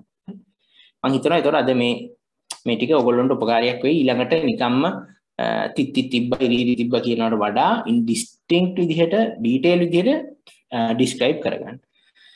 ඊළඟට මේ තියෙන tail shapes. එතකොට මේ විදිහටම තමයි tail shapes. සමහර වෙනවා මෙන්න මේ වගේ elongated feathers මැද තියෙනවා. ඒවා එක shape එක වෙන්න පුළුවන්. ඒ වගේ size එක shape එක අනුව විස්තර කරන්න පුළුවන්. ඊළඟ මේ වගේ graduated tail එකක්. ඒ කියන්නේ net මේ තියෙන යටින් බැලුවම පේන විදිහ tail එක එන්න tail feathers වල දිග වැඩි වෙනවා. එතකොට මෙන්න මේ වගේ නිකන් wedge shape එකක් මේ graduated shape එකක් එනවා. ඊළඟට මේ එක වගේ කුරුල්ලෝ ඉන්නවා. එක්කෙනෙක්ගේ tail එක square shape අනිත් එක්කෙනාගේ tail එක ඊට වඩා මේ mask හරි triangular හරි. එතකොට triangular මේ තියෙන forked tail එක සහ deeply forked මේ fork එකත් එක මට්ටමින් තියෙනවා. deeply forked මේ moderately forked square shape හරි. එතකොට මේ technical terms පාවිච්චි කරන්න පුළුවන් describe කරන්න සමන් දකින්න දේ. එතකොට ඒකට ඒ දේ හිතේ තියාගෙන describe කරන්න පුළුවන්. හරි. තව එකක් මට උඩ photos ටික කියද්දි මෙන්න මතක් වුණා. දැන් බලන්න මෙන්න මේ දෙන්න. මේ දෙන්නගේ primary projection දෙක ගැන ඔයගොල්ලන්ට මොකද හිතෙන්නේ? හරි. දැන් බලන්න මෙන්න මේ දෙන්න. මෙයාගේ primary projection එක මෙච්චරයි. මෙයාගේ primary projection එක මෙච්චරයි. බලන්න වෙනස. මෙයාගේ primary projection එක ගත්තොත් එහෙම half of exposed tertials වගේ. පොඩි primary projection එකක් තියෙනවා. නමුත් මෙයාගේ long primary projection එකක් තියෙනවා. හරි. ඊට පස්සේ primary tips වල length එක compare කරන tail එකත් එක්ක. දැන් මේ දෙන්නගෙම primaries fall same length as of tail. tail එක සමාන දුරකටම primaries වැටෙනවා. නමුත් මෙයා ගන්න බලන්න මේ primaries හරි short. tail එක දිගයි. tail එක ගොඩාක් දිගයි. ඒතර ඒ difference එක බලන්න. ඒ වගේ ඒවා ඔක්කොම note කරන්න ඕනේ.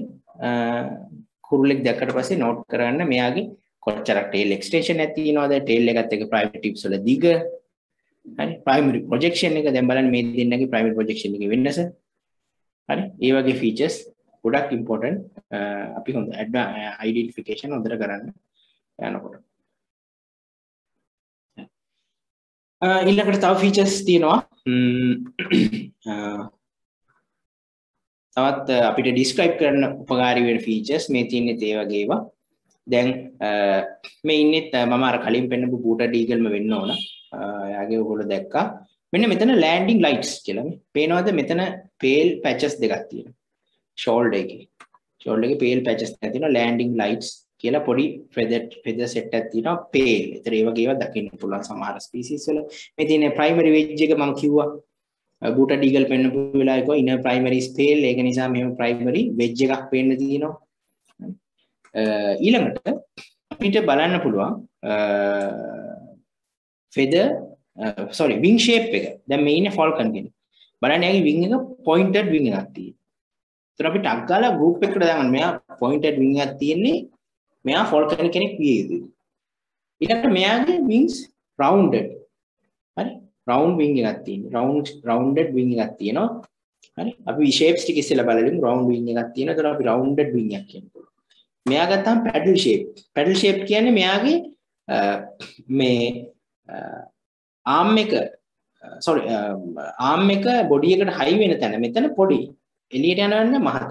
ඒතර බේස් එකෙන් වින් බේස් එක පොඩි එළියට යන්න බ්‍රෝඩ්. ඒතර පැඩල් ෂේප් එකක් කියනවා. ඊළඟට narrow handed කියන්නේ පේනවනේ hand එක හරි මුළු වින් එකම ගත්තාම හරි narrow hand එකත් එක්ක. හරි? ඊළඟට rectangular කියන්නේ මේ වගේ straight edge එකක් තියෙන හරියම නිකන් rectangular shape එකක් තියෙන wings. හරි.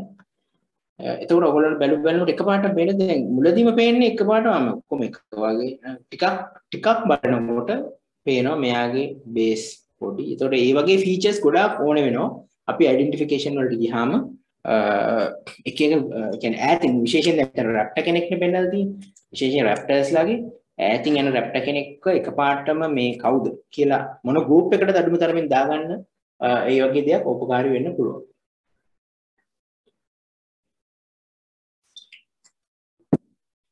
ඊළඟට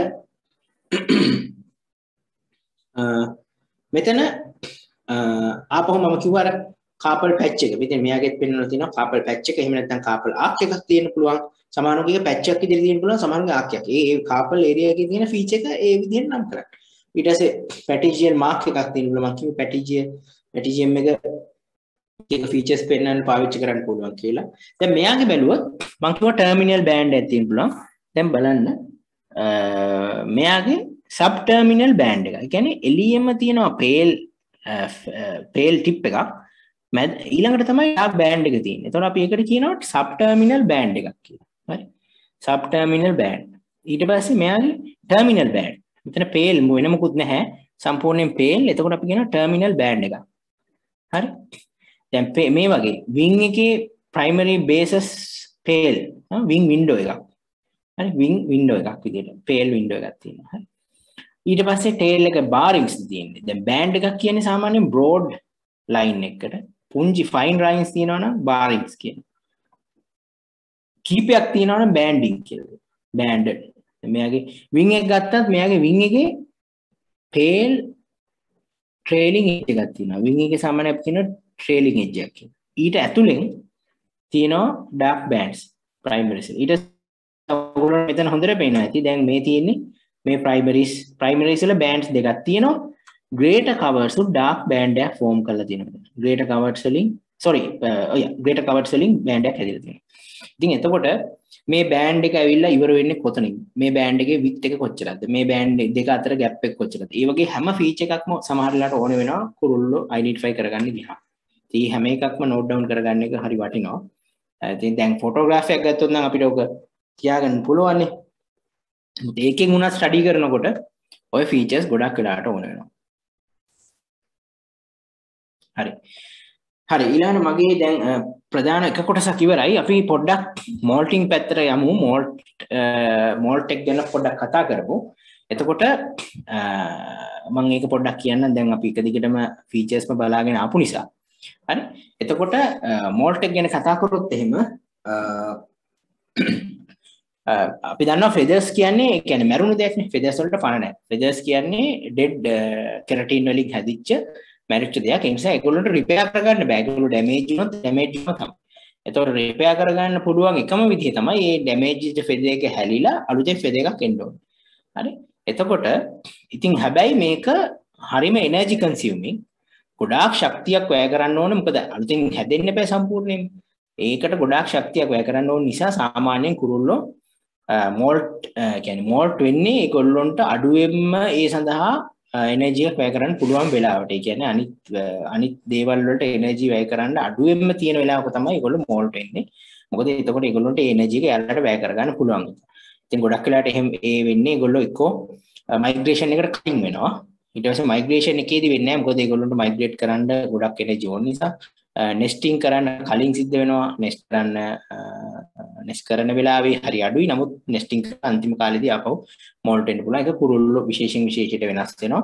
මම ඒක ගැන එච්චර විස්තර කියන්නේ නැහැ. මෝල්ටිං ගැනත් මම ගොඩාක් විස්තර කියන්නේ නැහැ. මොකද ඒක මේ වගේ පොඩි එකකින් කියලා ඉවර කරන්න බෑ. ඒක මම බේසික්ස් ටිකක් කියන්නම්. එතකොට ඒ ඔස්සේ ගිහිල්ලා ඔයගොල්ලන්ට ඊටු ඩීටේල්ස් ගොඩක් හොයාගන්න පුළුවන්. හරි. ඉතින් හැම වෙලාවෙම දන්නවා ඔයගොල්ලෝ කියන්නේ මෝල්ටිං කිව්වහම කුරුල්ලොන්ගේ අහලා ඇති බ්‍රීඩින් ප්ලූමේජ් කියනවා non breeding කියනවා. මෙයා දැන් non breeding plumage එකේ ඉන්නවා කියනවා. breeding plumage එකේ ඉන්නවා කියනවා. ඔයගොල්ලෝ එකලා ඇති සමහර කුරුල්ලෝ එක කාලයකට හරි ලස්සනයි. ඒගොල්ලෝගේ plumage එක හරි ලස්සන වෙනවා. අනිත් කාලේ හරි dull. හරි. ඉතින් එතකොට මේ Humphrey and Parks කියන nomenclature එක තියෙනවා. ඒතර ඒකෙදි අපි basically පාවිච්චි කරන්නේ basic plumage සහ alternate plumage කියන එක. basic plumage එක කියන්නේ යා non breeding කාලේ එයාගේ තියෙන plumage එක. alternate plumage එක කියන්නේ ඒගොල්ලෝ ගොඩක් වෙලාවට breeding කාලේ සාමාන්‍යයෙන් තියෙන alternate plumage එක. ඒක ගොඩක් වෙලාවට අවුරුදු දෙක කාලයකට විතරක් තියෙන bright colorful plumage එක. basic plumage එක basic dull colors තියෙන ගොඩක් වෙලාවට. එතකොට මේ basic මේ plumage දෙකට එන්නේ ඒගොල්ලෝ molt වෙනවා කියන්නේ pH value වල අලුත් pH. එතකොට කුරුල්ලොන්ගේ මේ එකපාර සම්පූර්ණයෙන් pH ටික හැලිලා අලුතෙන් pH වෙන්නේ නැහැ. ඒක දැකලා තියෙන එහෙම වුණොත් ඒගොල්ලොන්ට එකක් තමයි ඉගිලෙන්න බැරි වෙලා යනවා. අනිත් එක තමයි ඒගොල්ලොන්ට තියෙන අනික් ෆිසිකල් තියෙන බැරියර්ස් වලින් ආරක්ෂා වෙන්න බැරි වෙන හුළඟා වුව ඒ දේවල් වල. ඉතින් ඒගොල්ලොන්ගේ ෆෙදර්ස් පිළිවෙලට තමයි ඇගෙන් හැලිලා ගිහිලා ඒ ෆෙදර්ස් මෝල්ට් වෙනකොට අලුතෙන් ඒවා එන්නේ. එතකොට ප්‍රී බේසික් මෝල්ට් එක කියන්නේ ගොඩක් වෙලාවට ප්‍රී බේසික් මෝල්ට් එක කියන්නේ ඒගොල්ලොන්ගේ ෆෙදර්ස් ගොඩක් වෙලාවට ඔක්කොම රිප්ලේස් වෙනවා. ටිකක් කල් යනවා ඔක්කොම රිප්ලේස් වෙනවා. annually breed කරාට පස්සේ සිද්ධ වෙන්නේ. ඒකෙදි ගොඩක් වෙලාවට complete molt එකක් වෙනවා කියලා අපි කියනවා. ඊළඟට pre alternate molt එක කියන්නේ breeding plumage එකට එන්න සිද්ධ වෙන molt එක. ඒක ගොඩක් වෙලාවට partial molt එකක්. ඒගොල්ලෝගේ body feathers තමයි ගොඩක් head and body feathers ගොඩක් වෙලාවට replace වෙනවා. flight feathers ඊට අඩුවෙන් තමයි replace වෙන්නේ. හරි. දැන් මම මෙතන පොඩ්ඩක් පෙන්නන්න කොහොමද මේ එන්නේ කියලා මේ උඩ CY කියලා තියෙන calendar year කියන එක. එතකොට first calendar year කියන්නේ පළවෙනි අවුරුද්ද. calendar year කියන්නේ එයා ඉපදුන. දැන් හිතන්න අපි හිතමු ජූනි වල ඉපදුනේ කියලා. එහෙනම් ජූනි 2021 නම් ඉපදුනේ 2021 තමයි first calendar year කියන්නේ. second calendar year කියන්නේ 2022 2023 මෙහෙම මේ පාට තද වෙන්නේ ටික ටික අවුරුද්දෙන් අවුරුද්දට එහාට යනකොට. එතකොට අපි හිතමු දැන් එයා ගොඩක් වෙලාවට මේ ජූලි වල වගේ තමයි අවුරුද්දක මැදක තමයි එයා ඉපදෙන්නේ පැටව. එතකොට එයාට ඩවුන් ෆෙදර්ස් තමයි ඔයගොල්ලෝ දැකලා ඇති. අර ඉස්සෙල්ලාම නිකන් මස් ගුලියක් වගේ තමයි ඉන්නේ. ඊට පස්සේ ඩවුන් ෆෙදර්ස් එනවා. පුළුම් වගේ පුළුම් බෝලයක් වගේ ඉන්නවා. ඊට පස්සේ එයා එතනින් ප්‍රී ජුවෙනයිල් මෝල්ට් එකක් කියලා කියනවා. මම මෙතන රතු පාටින් දාලා තියෙන මෝල්ට් එක එන්න ප්ලූමේජ් එක තමයි මේ රවුම මැද තියෙන්නේ. යටින් මම දාලා තියෙන්නේ. අපි ආව අඳුන්වන්නේ මොන විදිහටද කියන එක. මේ තියෙන්නේ එන ප්ලූමේජ් එක. මේ තියෙන්නේ වෙන මෝල්ට් එක. එතකොට මේ නෙස්ලින් ප්‍රී ජුවෙනයිල් මෝල්ට් එකක් වෙලා ජුවෙනයිල් ප්ලූමේජ් එකට එනවා. එතකොට ජුවෙනයිල් ප්ලූමේජ් එකට ආවට පස්සේ තමයි යාට නෙස්ට් එකෙන් එළියට යන්න පුළුවන්. සමහර වෙලාවට මේ ඩවුන් ෆෙදර්ස් තියෙන කාලෙම මේක සම්පූර්ණයෙන් කම්ප්ලීට් වෙන්න කලින් ගොඩක් වෙලාවට සමහර වෙලාවට කුරුල්ලෝ නෙස්ට් එකෙන් එළියට යනවා. එතකොට එයාලට හරියට පියාඹන්න හිම් බෑ. එතකොට තමයි ඔය ගොඩක් වෙලාවට කට්ටිය අර කුරුළු පැටියෙක් වැටිලා හිටියා ඉගිල ගන්න බැරුව කියලා අරගෙන ඉන්නේ. ඇත්තට මේක එයාගේ ජීවන චක්‍රේ කොටසක්. අපි මැදිහත් වෙලා අර හොඳට හිටපු කුරුළු පැටියා අනේ මෙයාට ඉගිලෙන්න බෑනේ කියලා අරගෙන එනවා. හරි? ඒක කරන්න හොඳ නැහැ. ඒතකොට ගොඩක් වෙලාට එයා මේ ස්ටේජ් එකේ ඉන්නේ. එයා ඇත්තටම දැන් කුඩුවෙන් එළියට ෆ්ලෙජ් වෙලා නමුත් කම්ප්ලීට්ලිම ජුවෙනයිල් ප්ලූමේජ් එක කම්ප්ලීට්ලි ෆ්ලයි කරන්න පුළුවන් ගන්න හැදිලා නැහැ තාම. හරි ඉතින් නමුත් ෆස්ට් එයාගේ කැලෙන්ඩර් එකේ මැද හරියට අග හරියට එනකොට ෆ්ලයි කරන්න පුළුවන්. සමහර කුරුල්ලෝ වෝල්ට් වෙලා මයිග්‍රේට් කරලා මේ වෙනකොට මයිග්‍රේට් කරන කුරුල්ලෝ ඊට පස්සේ එයා යනවා post juvenile post juvenile molt එක වෙනවා යාගේ. ඒ කියන්නේ juvenile plumage එකෙන් පස්සේ ගොඩක් වෙලාවට ඒ අවුරුදු ඉවර වෙන්න කලින් කියන්නේ ඉපදිලා දෙසැම්බර් නොවැම්බර් අගෝස්තු සැප්තැම්බර් ඔක්තෝබර් වගේ වෙනකොට molt එක පටන් ගන්නවා post juvenile molt එක. එහෙම නැත්නම් අපි කියනවා first pre basic molt එක කියලා. ඒකෙන් ඉන්නේ first basic plumage එකට. එතකොට ඒකේ මම මේ ඉරිරි ඇඳලා තියෙන්නේ දැන් මේ නිල් පාටක් තියෙනවා දුඹුරු පාටක් තියෙනවා. දුඹුරු පාට කියන්නේ ඊළඟට එන එයාගේ කියන්නේ අලුතෙන් ආපු ටික තමයි මේ දුඹුරු පාටට තියෙන්නේ. එයාගේ පරණ plumage එක තාම කොටසක් ඉතුරු වෙලා තියෙන්න පුළුවන්. ඒකට එයාට ෆස්ට් ඉන්ටෙක් කෙනෙක් කියලා කියනවා. දැන් එයාගේ ෆස්ට් ඉන්ටෙක් එක ගත කරගෙන යන්නේ දෙසැම්බර් ජනවාරි එමෙන්න ෆස්ට් ඉන්ටෙක් ගත කර ගන්නවා. හැබැයි දැන් ඊළඟට එයා සෙකන්ඩ් කැලෙන්ඩර් එකට එනවා. ඒ අවුරුදු ඉවරලා ඊළඟ අවුරුද්දේ. ඊට පස්සේ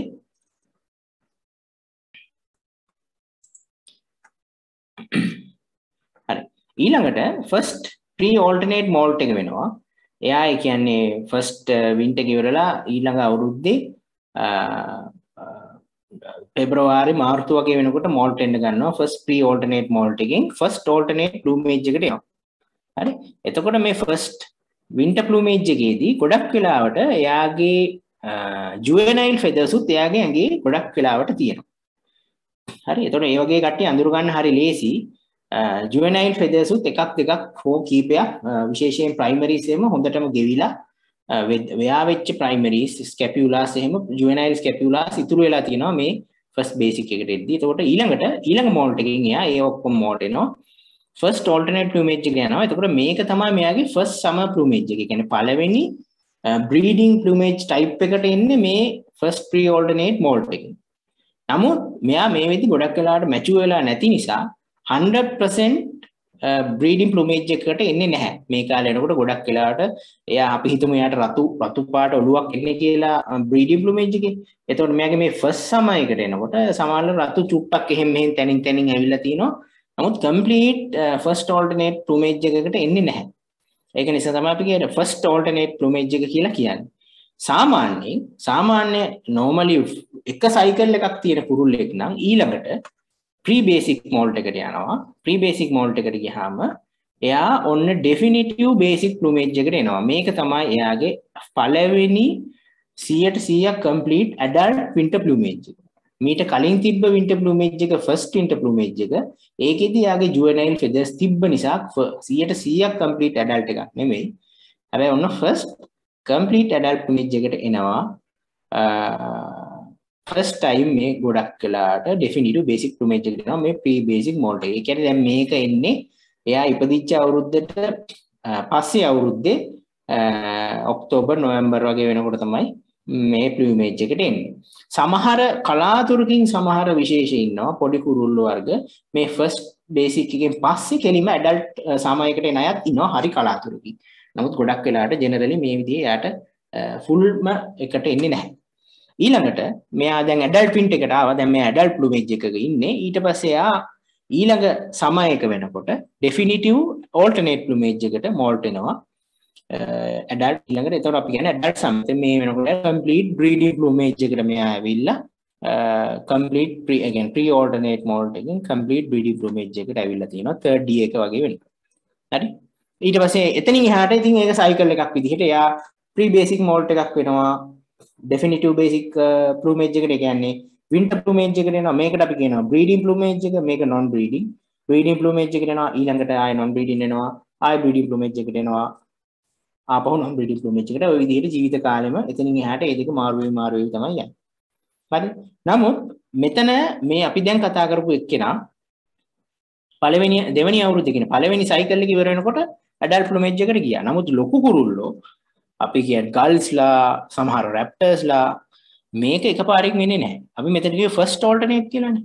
එයා ෆස්ට් ඕල්ටර්නේට් එකෙන් ප්ලස්සේ සෙකන්ඩ් ප්‍රී බේසික් එකකින් සෙකන්ඩ් බේසික් ප්ලූමේජ් එකට එනවා. ඒකෙන් පස්සේ සෙකන්ඩ් ඕල්ටර්නේට් එනවා. Third basic, third ඕල්ටර්නේට්, fourth basic. එහෙම සමහරවිට අවුරුදු 4ක් විතර යනවා. කම්ප්ලීට් මෙන්න මේ ඇඩල්ට් ප්ලූමේජ් එකකට එන්න අවුරුදු 4ක් විතර යනවා. හරි. එතකොට ඒගොල්ලන්ට ගියාම ඒක ටිකක් කම්ප්ලීට් වෙන්න කාලය යනවා. හරි.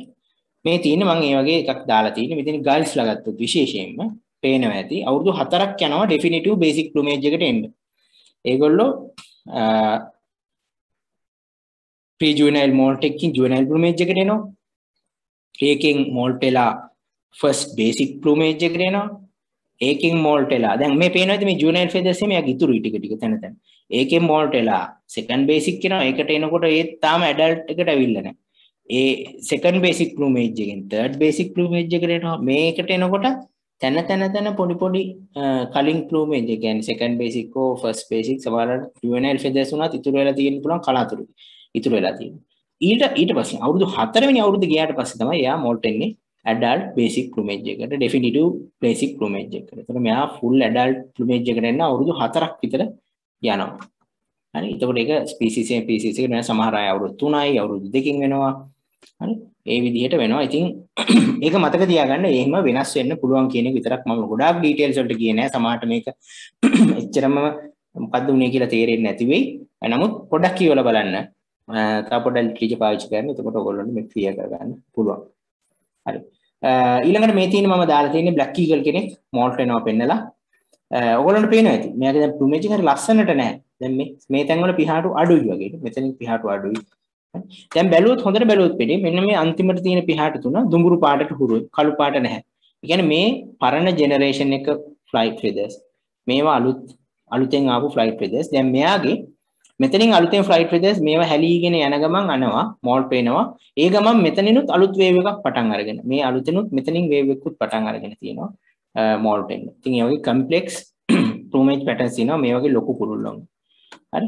මේ තියෙන්නේ ඒ වගේ වින් එකක් එක මේ පාටි පෙන්නලා තියෙන එක ජෙනරේෂන්ස් වල ෆෙදර්ස්. දැන් මේ තියෙන්නේ ඒ කියන්නේ ෆෙදර් ෆ්‍රන්ට් එක මෝල්ට් ෆ්‍රන්ට් එක මෝල්ට් වේව් එකේ ෆ්‍රන්ට් එක ඩාර්ක් කලර්ස් වලින් තියෙන පරණ ෆෙදර්ස් ලයිට් කලර්ස් වලින් තියෙන අලුත් ෆෙදර්ස්. ඒ කියන්නේ මෙතනින් දැන් මේ ෆෙදර් එක ඩ්‍රොප් වෙලා අලුත් එකක් එන්න තියෙනවා ඊළඟට. ඒ වගේ මෙහෙට මේ මෝල්ට් වේව් එක ප්‍රෝග්‍රස් වෙනවා. මේ පරණ ෆෙදර්ස් ඩ්‍රොප් වෙවි අලුත් ෆෙදර්ස් එනවා. හරි. මේ ආපහු මම පෙන්නලා තියෙන එක මම කිව්වා ප්‍රයිමරි ෆෙදර්ස් 10ක් තියෙනවා කියලා. දැන් මේක ගත්තොත් එහෙම ප්‍රයිමරි ෆෙදර්ස් ගත්තොත් 4th ප්‍රයිමරි එකට යනකම් අලුත් ෆෙදර්ස් ඇවිල්ලා 5th ප්‍රයිමරි එක P5 කියන එක හැදීගෙන එනවා. දැන් භාගයයි තමයි ඇවිල්ලා තියෙන්නේ. 6th එක හැලිච්ච එක දැන් පොඩ්ඩක් ඇවිල්ලා තියෙනවා. 6th ප්‍රයිමරි එක 7 8 9 10 කියන්නේ පරණ ප්‍රයිමරිස්. දැන් ඊළඟට මෙයා grow වුණාට පස්සේ 7th ප්‍රයිමරි එක drop වෙනවා. drop වෙලා එතනින් අලුතෙන් එකක් grow වෙනවා. 8 එක drop වෙනවා. එහෙම වෙලා සමහරවිට 8 9 drop වෙනකොට ආපහු P1 කියන එක පරණ මේකන ඊළඟට තියෙන එයා drop වෙලා අලුතෙන් එකක් එන්න පටන් ගන්නවා. තව wave එකක් එනවා. හරි. එකපාරටම මම කියන මේ ටික ජනම තේරෙන්නේ නැති අලුතෙන්ම නම් මේ සබ්ජෙක්ට් මේක බලන්නේ. නමුත් ප්‍රශ්න තියෙන කට්ටිය ඒක ලියලා තියාගන්න අපි කතා කරමු ඒක. මම චුට්ටක් ඉක්මනට කරගෙන යනවා වෙලාවත් යන නිසා. මේ මෙතන පෙන්නලා තියෙන්නේ ඒ වගේ මෝඩ් වේව්ස් ඇවිල්ලා දැන් මේ ඩාර්ක් කලර් එකකින් තියෙන අලුතෙන් ඒ කියන්නේ අලුතෙන් එන ෆෙදර්ස් ටික. ඒතකොට එළියේ තියෙන ෆෙදර්ස් drop වෙවි යනවා අලුතෙන් එනවා. ඒතකොට ඒ ටික drop වෙනකොටත් මෙහි පරණ ෆෙදර්ස් drop වෙලා ආය අලුතෙන් එන්න ගන්නවා ඇතුලේ. හරි. ඒ ප්‍රයිමරිස් විතරයි මම කිව්වේ. ඒ වගේම වෙනවා සෙකන්ඩරිස් වල. හරි. මේ පෙන්නලා තියෙන දැන් ඒක වෙන පැටර්න් එකත් එක වෙනස්. සමහරවිට දැන් ෆෝල්කන්ස් ලාගේ එහෙම මේ විදිහට ප්‍රයිමරිස් දෙපැත්තටම මෝඩ් වේව්ස් යන්න ගන්නවා. හැබැයි ගොඩක් රැප්ටර්ස් ලාගේ මේ විදිහට ප්‍රයිමරිස් ඇතුළේ ඉඳන් එළියට තමයි මෝල්ට් වෙන්න ගන්න. ඉතින් ඒක එච්චර කම්ප්ලෙක්ස් දෙයක් නෑ නේද? කොහොමද මතක තියාගන්න මේ වගේ පැටර්න් එකකට මේ ටික මෝල්ට් වෙනවා කියන එක මතක තියාගන්න. හරි. ඊළඟට මේකේ අදගන්ම කැලලට යමු. අපි අද කියන්න හිටියේ අන්තිම එක අපි කොහොමද කුරුල්ලෙක් ඩිස්ක්‍රයිබ් කරන්න කියලා. හරි. ඒතර අපි හැම වෙලාවෙම කුරුල්ලෙක් ඩිස්ක්‍රයිබ් කරනකොට අපි පාවිච්චි කරන්නේ පළවෙනි ටර්ම් එක තමයි අපි ඒගොල්ලෝගේ බේසික් සයිස් එකයි ෂේප් එකයි. හරි. කුරුල්ලෙක් දැක්ක ගමන් අපි කියනවා මෙයා බේසික් ෂේප් එක රවුන්ඩඩ්. අපි උදාහරණයක් ගමු මෙයාව ගමුකෝ. ඒතර එයා එච්චර දිගට නැහැනේ. රවුන්ඩඩ් රවුන්ඩ් ෂේප් එකක් තියෙන්නේ. කම්පැක්ට්. හරි කම්පැක්ට් එච්චර දිග වල්ගේ දිග නැහැ. මොට දිග නැහැ. බෙල්ල එච්චර දිග නැහැ. හරි කම්පැක්ට් ෂේප් එකක් තියෙන්නේ. Small size. ඊළඟට මෙයා දැන් ෆීල්ඩ් එකේ දැක්කම මේ ඉන්දියන් බ්ලූ රොබින් නේ. ඉන්දියන් බ්ලූ රොබින් කෙනෙක් සාමාන්‍යයෙන් සයිස් එක ගත්තොත් එහෙම දෙමලිච්චෙකුට වඩා පොඩ්ඩක් පොඩි ස්මෝලර් than yellow bill babbler. එතකොට අපි දකින කුරුල්ලව අපි හැමෝම හොඳට දන්න කුරුල්ලෙක් එක්ක කම්පෙයාර් කරලා කියන එක හොඳයි. මයිනෙක් හරි කපුටෙක් හරි දෙමලිච්චෙක් හරි ඒ වගේ ඒ කුරුල්ලට සමීප ස්වරූපයක් තියෙන අපි හොඳට දන්න කුරුල්ලෙක් එක්ක කියනවා. මෙයා ස්මෝලර් than yellow bill babbler කියලා ඒ විදිහට ඩිස්ක්‍රයිබ් කරනවා මුලින්ම. හරි ඊළඟට අපි ඩිස්ක්‍රයිබ් කරන්න පටන් ගන්නවා එයාගේ ප්ලූමේජ් එක අපි අර දැන් මතක් කරගන්න ඕනේ මම අර කලින් කියපු ෆීචර්ස් ස්පොටඩ්ද මොනවද ඉයර් කවර්ස් කොහොමද මෙහෙම ඒ ෆීචර්ස් ටිකත් එක්ක අපි ආව එක ඩිස්ක්‍රයිබ් කරගෙන යනවා ඒතකොට හොඳම වැඩේ තමයි ඉස්සෙල්ලාම ඔළුව ඩිස්ක්‍රයිබ් කරනවා ඊළඟට අපර් පාර්ට්ස් ඩිස්ක්‍රයිබ් කරනවා අපර් ටේල් එකත් එක්ක එනකම් ඊට පස්සේ අන්ඩර් පාර්ට්ස් ඩිස්ක්‍රයිබ් කරනවා අන්තිමටම බෙයා පාර්ට්ස් කකුල් සහ හොට ඇහැ ඒවා අන්තිමට ඩිස්ක්‍රයිබ් කරන්න පුළුවන් නෝට් අපි කෝල් එක නෝට් කරා නම් ඒක ඩිස්ක්‍රයිබ් කරන්න පුළුවන් ඒක මම මෙතන කතා කරන්න යන්නේ නැහැ අපි අද ප්‍රොමේජ් ගැනනේ කතා කරන්නේ එතකොට ඔළුව ඩිස්ක්‍රයිබ් කරනවා අපර් පාර්ට්ස් ඩිස්ක්‍රයිබ් කරනවා අන්ඩර් පාර්ට්ස් කරා ඊළඟට බෙයා පාර්ට්ස් ටික ඩිස්ක්‍රයිබ් කරාම සම්පූර්ණයෙන්ම ඔයා ඒ දැකපු කුරුල්ලව ඩිස්ක්‍රයිබ් කරලා කොහෙවත් මිස් වෙන්නේ නැහැ හරි දැන් අපි එක්සැම්පල්ස් එක බලමු බලමු මේ සත්තු කොහොමද ඩිස්ක්‍රයිබ් කරන්නේ. එතකොට මේ ඉන්නේ orange headed thrush කෙනෙක්. orange headed thrush. එතකොට මෙයා සාමාන්‍යයෙන් දෙමලිච්චෙක් ගාන විතර ලොකුයි. දෙමලිච්චෙක් ගාන විතර ලොකුයි. හැබැයි ඊට වඩා tail එක දිගයි. ඒතකොට කියනවා generally size of a yellow bill babbler. yellow bill babbler කෙනෙක් ගාන විතර තියෙන size. හැබැයි longer tail, compact body කියලා අපි කෙලින්ම කියන්න පුළුවන්. දැන් මෙයාගේ ඔළුවේ කිසි ෆීචර් එකක් නැහැනේ. ඔළුවේ කිසිම ෆීචර් එකක් නැහැ. මේ එකම දේ තියෙන්නේ මෙන්න මේ ඇහැ පිටිපස්සේ පොඩි ෆ්ලෙෂ් පාර්ට් එකක් ඕපන් වෙලා තියෙන. ඒක අපිට ඕනනම් කියන්න පුළුවන්. කිසි ෆීචර් එකක් නැති හින්දා head orangish head, breast and belly කියලා කියනවා. orangish head, breast and belly, vent white. vent එක සුදු පාටයි. white vent එක සුදු පාටයි කියලා අපි කෙලින්ම ඔළුවයි අන්ඩර් පාර්ට්ස් කිව්වත් කමක් නැහැ අපර් පාර්ට්ස් කිව්වත් කමක් නැහැ. මොකද දැන් මෙතන අපර් පාර්ට්ස් උත් එකම පාට නිසා ඔළුවත් එක්ක අන්ඩර් පාර්ට්ස් ටිකම කියාගෙන කියන්න lease. orangish head, breast and flanks and belly, white vent. ඊට පස්සේ upper parts දැන් මේ ඉන්නේ female කෙනෙක්. ඒක නිසා මෙයාගේ slaty grey color එකක් නේ තියෙන්නේ. slaty grey. ඒ colors එක එක්කෙනාට විශේෂ වෙන්න පුළුවන්. කෙනෙක් describe කරන පාටකින් නෙමෙයි එහා සමාන යන වෙන පාටක් කෙනෙක් කියන්න පුළුවන්. කෙනෙක් මේකට greyish brown කියන්න පුළුවන්, slaty grey කියන්න පුළුවන්. ඒ වගේ ඒක ගැටලුවක් නැහැ.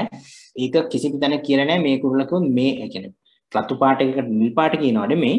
නමුත් ඒ ළඟින් යන පාට වලින් describe කරාට ගැටලුවක් නැහැ.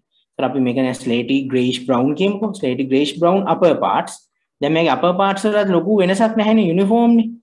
Uniform slaty greyish brown upper parts including majority of wing, mantle, scapulas and tail. upper tail. හැබැයි මෙන්න මෙතන මේ තියෙන්නේ primaries, secondaries, tertiaries, greater coverts, median coverts, මෙන්න lesser coverts. lesser coverts වල මෙතන තියෙනවා සුදු පාට patch එක.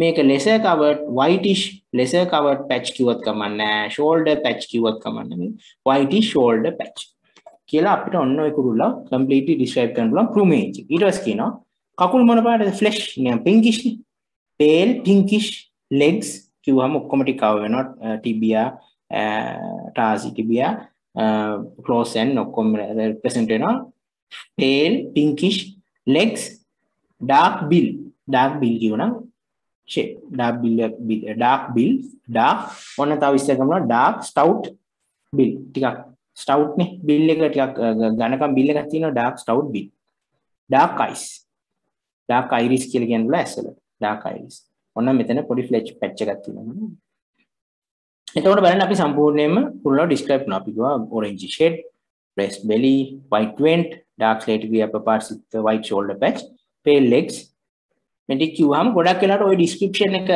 අපි බැලුවාම අපිට ඉන්නේ එක option එකයි මෙයා විතරයි. හරි. අපිට ඕන නම් දැන් ඊටත් වඩා detail යන්න පුළුවන් නම් කියන්න පුළුවන්.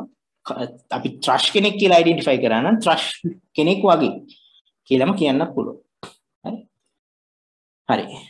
මම හිතනවා මම කියන එක තේරුණා ඇති කියලා. මම චුට්ටක් ඉක්මනට කරගෙන යන්නේ time එක යන නිසා. හරි. ඊළඟට අපි තව example එකකට යමු. මේ emerald dove හැමෝම දන්නවනේ.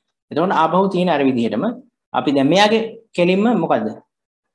pale cap එකක් තියෙනවා කියලා කියන්නේ. pale cap with white front එක සුදු පාටයි, white front and white supercilium, mid crown එක මැද ඉඳන් mid crown and nape greyish grey color එකක් තියෙනවා crown එකේ nape එකේ.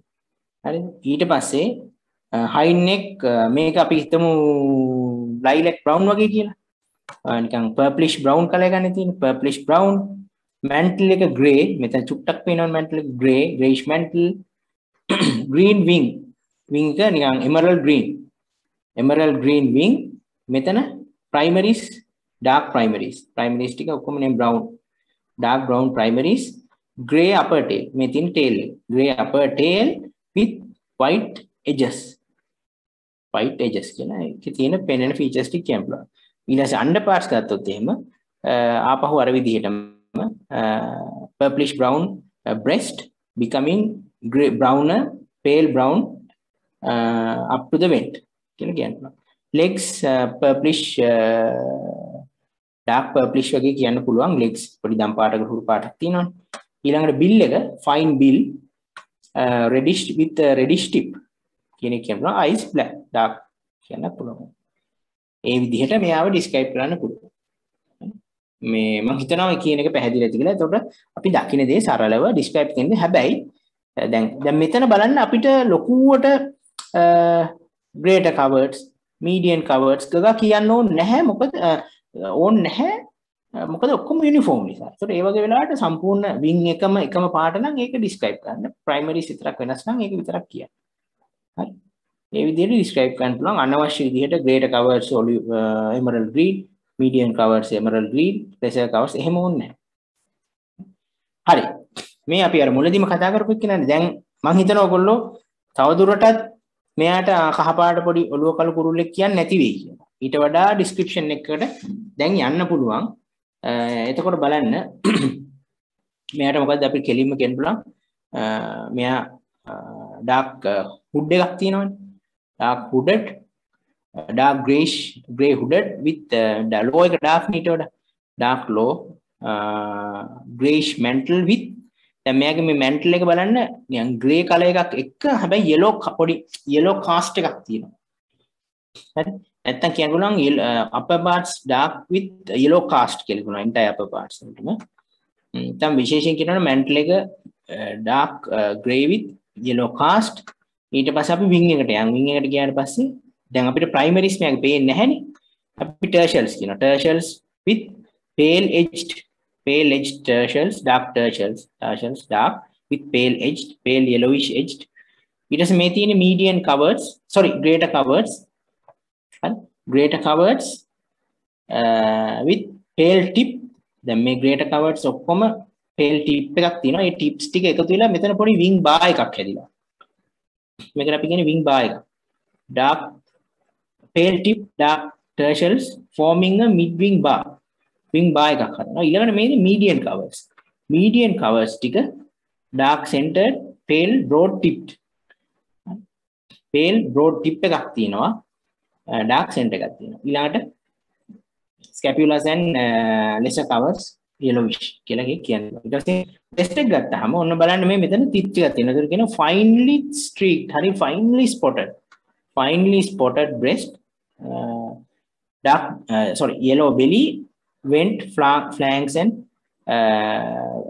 yellow belly breast and flanks කියලා කියන්න පුළුවන් underparts tail එක ගැන කියනවා upper tail dark greyish with white edge මේ white edge එකක් තියෙනවා dark legs dark කියන්න පුළුවන් bill එක fine pointed and sharp bill dark bill එකක් තියෙනවා කියලා කියන්න පුළුවන් ඇහැ eye එක iris කෙනෙක් කියනවා හරි එතකොට අපිට ගොඩාක් details මේ එක පොඩි simple image එකකින් කියන්න පුළුවන් අපි අර මම කලින් කියපු features ටික හරියට note down කරගත්තා හරි ඊළඟට අපි තව කීපයක් බලමු අවසන් කරන්න කලින් හරි හැමෝම දන්නා ඉන්දියන් පිටා දැන් බලන්න මෙයාගේ පාටවලම කීයක් තියෙනවා හරි ඉතින් අපි පටන් ගමු එතකොට කියන්න පුළුවන් අපිට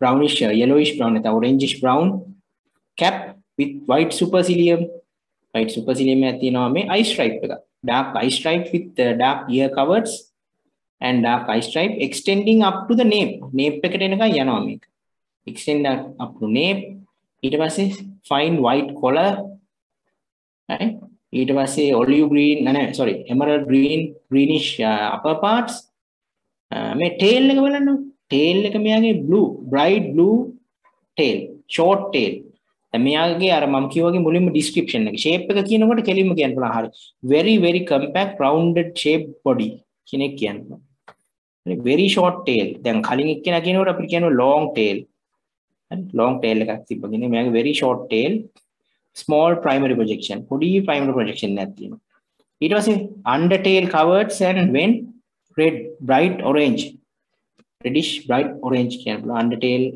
covered and went ඊළඟට underparts mostly orangish brown breast belly and flanks orangish brown pinkish legs pink colored legs bill broad and pointed and dark කියන එක කියන්නේ දැන් මේ වගේ පොඩි orange spots කියනවා slightly orange patches on beach කියලා ඒක කිව්වත් ගැටලුවක් නැහැ. ඔන්න ඔය විදිහට ඉන්දියන් පිටා අපිට describe කරන්න පුළුවන්. එතකොට ඒ වගේ වෙලාවට මම ආපහු කිව්වා වගේ දැන් මෙතන අනිත් එක මෙන්න මේ shoulder එකේ. shoulder patch එක තියෙනවා bright turquoise blue shoulder patch එකක් තියෙනවා කියනවා. මේක අර covereds විදිහට අර අපි wagtail කිව්වා වගේ කියන්න ඕනේ නැහැ. මොකද ඔක්කොම uniform නිසා ඒක එච්චරම ප්‍රශ්නයක් නැහැ. හරි. ෆ්ලයිට් එකේ ඉන්න කුරුල්ලෙක් බලමු. ස්ටෙප් බසාඩ් එක කෙනෙක් cotton plains වලදී ගත්ත. මෙයාගේ දැන් මම කිව්වා වගේ ඒත් හෙඩ් එකේ ඉඳන් ගියත් කමක් නැහැ. ඒතකොට uniform buff brown head වෙන features මුකුත් නැහැනේ. buffish brown underparts with very fine dark spots spares කියන්න පුළුවන් තැන තියෙන නිසා spots thighs brownish මෙතන thigh එක පේනවා brown thighs brownish undertail covers bluff කියලා body එක describe කරලා ඉවර කරන්න පුළුවන් ඊළඟට අපි යනවා wings වලට මේ වගේ flight weather එක හැම වෙලාවෙම wing එක කියන ගොඩාක් වැදගත් හරි එතකොට අපි කියනවා broad wings එතකොට මේක ගත්තොත් shape එක මොකද්ද paddle shape නෙමෙයිනේ මෙතනින් මේ වෙලා නැහැ rounded wings කියන්න පුළුවන් rounded wings ඊට පස්සේ 1 2 3 4 5 වගේ primary tips primary fingers ඊට පස්සේ broad dark trailing edge එකක් තියෙනවා trailing edge to wing ඊට පස්සේ white window එකක් තියෙනවා මේ හරියේ ඊළඟට barred inner primaries and secondaries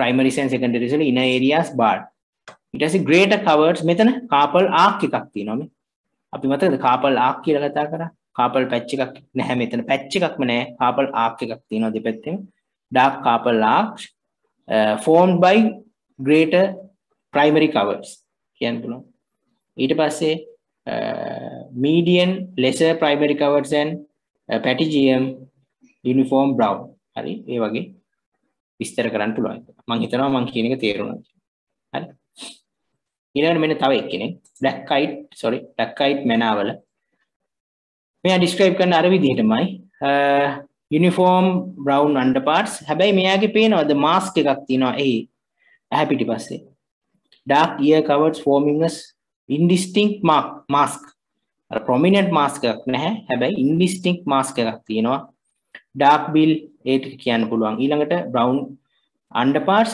පේනවද දැන් fine streaks තියෙනවා යාගේ finely streaked underparts yellowish legs කියලා කියන්න පුළුවන් feet and toes dark undertail covers කියන්නේ ඊට පස්සේ දැන් මේ wing එක බැලුවාම more or less uniform wing very narrow දැන් අර මෙයාට සාපේක්ෂව බලන්න මෙයාගේ wing එක හරි broad wing එකක් මෙයාගේ wing එක දිගටි narrow long wings long arm and hand ඊට පස්සේ 1 2 3 4 5 6 primary fingers හරි මෙයාගේ පේනවද පොඩි primary pale wedge එකක් තියෙනවා pale primary wedge ඊට පස්සේ secondaries බලන්න secondaries dark primaries pale primaries contrast with secondaries ටික අරට වඩා dark ඒක මෙතන හොඳට පේනවා මේ දෙක අතර contrast එකක් තියෙනවා ඊට පස්සේ තව explain කරන්න බලන්න greater primary covers black and white මෙතන පොඩි black and white ගතියක් තියෙනවානේ greater primary covers හරි rest of the covers uniform මේ ටික ඔක්කොම uniform හරි very indistinct carpal patch එකක් තියෙනවා මේ මෙතන carpal area එකේ බලන්න හරියම indistinct patch එකක් තියෙනවා හරි ඒතර ඒ ටිකෙන් මෙයාව describe කරන්න පුළුවන් මම හිතනවා ඒ වගේ දැන් එක කුරුල්ලට අරගෙන try කරන්න describe කරන්න. ඊළඟට විශේෂයෙන් bird guides වල හොඳ bird guides වල ওই descriptions හොඳට දීලා තියෙනවා එක කුරුල්ලා. එතකොට ඒ bird guides අරගෙන ඒ description එකත් එක්ක compare කර බලන්න මේක මෙයා මේ කියලා තියෙන්නේ මේ කියලා තියෙන්නේ. හරිද? ඒකට මම හිතනවා අද අපි කියලා දුන්න මේ features ටික මේවා ටික උපකාරී වෙයි කියලා. ඉතින් ඒ ටික තමයි මට අද කතා කරන්න ඕන උනේ. දැන් ප්‍රශ්න තියෙනවා නම් අහන්න පුළුවන්. හේමන්ත මම හිතන්නේ මයික් ටික අපිට අන්මියුට් කරන්න පුළුවන්. ප්‍රශ්න තියෙන කට්ටිය අහන්න. chat එකේ ප්‍රශ්න කිහිපයක් දාලා තිබ්බා. මම ඒකත් ගන්නම්. ගොඩක් ස්තුතියි. ඒ ටික තමයි මට අද කියන්න ඕන උනේ. ඔව් දැන් මම හිතන්නේ කාටත් පුළුවන් තමන්ගේ මයික් එක අන්මියුට් කරගෙන ප්‍රශ්නයක් තියෙනවා නම් ඉදිරිපත් කරන්න.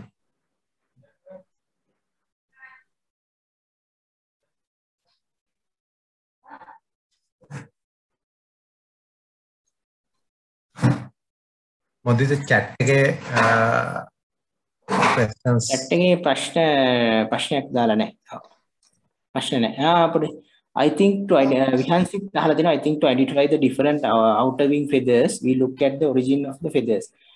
Primaries from bottom, secondaries further down, at the very bottom, tertiaries from above. Is true. මේකේ මෙහෙමයි.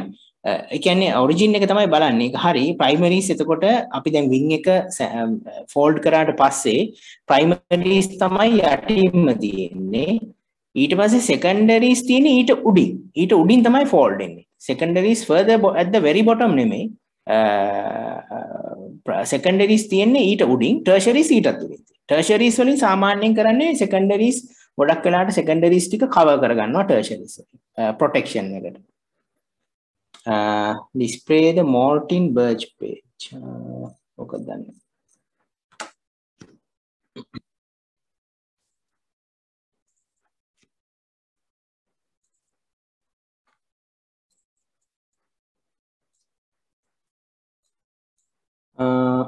මේකද ජයතිලක අහලා තිනවා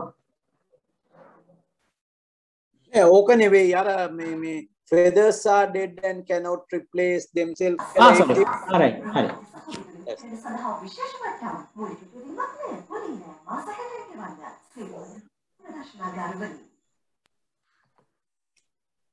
thank you. Okay, can you recommend a good bird book? අපි කලින් කිව්වා ඒ කියන්නේ ලංකාවේ කුරුල්ලෝ ගැන පොත් කීපයක් තියෙනවා. එකක් ඔයගොල්ලන්ට හෙල්ම් ෆීල්ඩ් ගයිඩ් එක ගන්න පුළුවන්. ඒක ඉතාම හොඳ බර්ඩ් ගයිඩ් එකක්, ඉලස්ට්‍රේටඩ් ගයිඩ් එකක්. ඒක ඔත කරලා තියෙන දීපාල් වර්කවොඩ, ටිම් වින්ස්කිප්, කැරල් වින්ස්කිප් සහ රිචඩ් ග්‍රිමිට්. ඒක ගොඩක් හොඳයි. ඊට පස්සේ හැරිසන් ගේ තියෙන බර්ඩ්ස් ඔෆ් ශ්‍රී ලංකා කියන පොතක්. ඒකත් හොඳයි. ඊට පස්සේ ඉන්ටර්නැෂනල් පොත් විදිහට මේ දෙක තමයි ගොඩක්ම තියෙන්නේ. ඒ වගේ ඒ හැම එකම ඒකෙන් විශේෂයෙන් හෙල්ම් රයිට් එකේ ඉතාලම හොඳට කුරුල්ලන්ගේ කියන්නේ ඩිස්ක්‍රයිබ් කරලා තියෙනවා. ප්ලූමේජ් එක ප්ලූමේජ් ටයිප්ස් තියෙනවා. ජුවනයිල්, ඇඩල්ට් ඒ විදිහට ෆීමේල්, මේල් ප්ලූමේජ් ටයිප්ස් ඩිස්ක්‍රයිබ් කරලා තියෙනවා. ඒක නිසා මේ හෙල්ම් ෆීල්ඩ් ගයිඩ් එක ගොඩක් හොඳයි. මේ ඊට අමතරව අර පොත් ටික තියෙන අපි කලින් අපේ ලෙක්චර් එක තියෙනවා අපේ මේ ඔය අයිඩෙන්ටිෆිකේෂන් කියන්නේ ඉන්ට්‍රොඩක්ෂන් ටු බර්ඩින් කියන එක ඒක චුට්ටක් බලන්න. එතකොට ඒකෙත් ඔය පොත් ටිකේ විස්තර ටික ඔක්කොම තියෙනවා අපේ group එකේ. ඒකේ පරණ වීඩියෝ එක තියෙනවා අපි කරපු ලෙක්චර් එකේ. ඒක ගොඩක් ඔයිට වඩා පොත් ගොඩක් එක ගන්න පුළුවන් ඒවා ගැන එක විස්තරයක් තියෙනවා. යා රස්මුසෙන් and Anton ගයිඩ් එක තමයි සම්පත් සදා තියෙනවා මේ ඉන්ටර්නැෂනල් ගයිඩ් එකක් විදියට.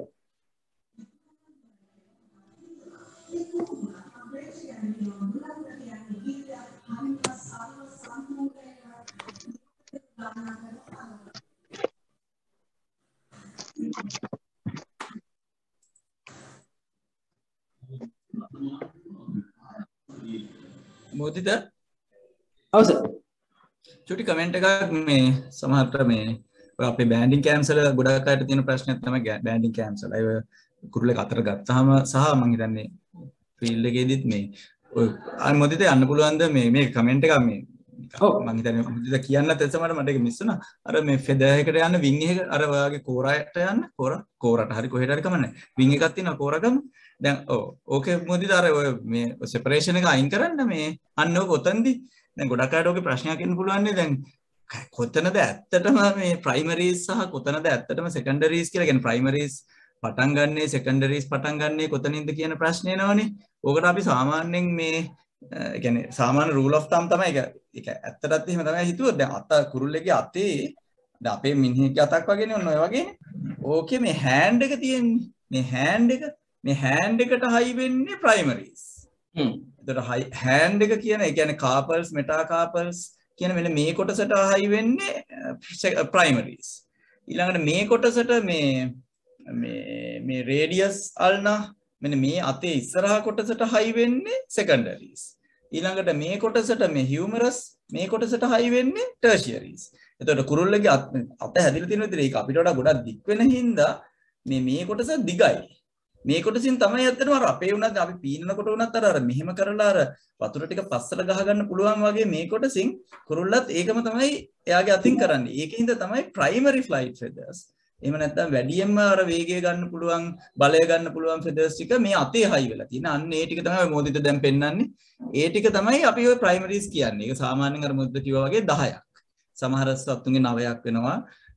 ඒක සාමාන්‍යයෙන් 10ම තියෙනවා නේද මොදිත? සෙකන්ඩරීස් හයි වෙන්නේ මෙතනට. එතනින් තමයි එයා අර උඩට යන හෙලිකොප්ටර් එක වගේ අර කෙලින් උඩට යෑමේ බලය ගන්න එතනින්.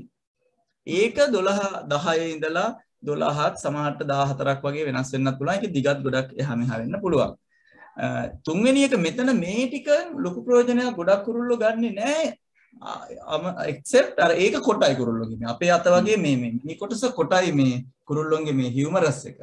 ඒකෙන් හැබැයි අර ගොඩක්ම අර ග්‍රාස්ලෑන්ඩ්ස් වල ඕපන් ග්‍රාස්ලෑන්ඩ්ස් වල ඉන්න කුරුල්ලෝ ඒකෙන් ගන්නවා අර විශේෂිත එක්ස්ට්‍රා බලයක් උඩට යන්න. සහාර ගොඩාක් දුර පියාඹන කුරුල්ලොන්ගේ ඒ ටර්ෂියරිස් ගොඩාක් දිග වෙනවා ස්ටින්ස් වගේ. එහෙම ඔය සුතක් වෙන්නේ බැක්ටීරියල් ඒක මම කියන්නේ ආව එතනද දැන් බැක්ටීරියල් අර මොකද පොඩි ට්‍රික් එකක් දැම්මනේ අපිට. අර ඒ බැක්ටීරියල්ගේ එයා අර බිම ඉන්න සහ එයා හරි ඉක්මනට පියාඹලා යන්න ඕන කුරුල්ලෙක් හින්දා සහ වලිගෙ දිග හින්දා. එයාට ඒ වලිගෙ දිග කමටයි ඒ ටික කොම්පෙන්සේට් කරගන්න තමයි එයාගේ අර අපි ඒවට කියනවා අර සියුඩෝ වින්ග්ස් කියලා. සියුඩෝ වින් එකක් වගේ ටර්ෂියරිස් ටික දික් කරගෙන තියෙනවා. ඒක හොඳටම පේන්නේ ලිටල් ස්ටින් කෙනෙක් හරි ඔය ගෝල්ඩන් ප්ලෝවර් කෙනෙක් එහෙම බැලුවොත් ඉතින් අර වින් තව එක්ස්ට්‍රා වින් එකක් වගේ සෙකන්ඩරි දියුණු වෙලා තියෙනවා අර ඉක්මනට උඩට පියාඹන්න. anyway ඕක අර සමහරලාට දැනගන්න තියෙන එක හොඳයි. මොකද ප්‍රයිමරීස් ඉවර වෙන තැන සමහරලාට හරි කන්ෆියුසින් මේ සමහර කුරුල්ලෝ දෙමලිච් එක එහෙම ගත්තාම ඔක්කොම සමානයි. එතකොට හිතා ගන්න බෑ කොතනද පටන් ගන්න කොතනද ඉවර වෙන්නේ කියලා. anyway මම නිකන් කියන්නේ. thank you sir.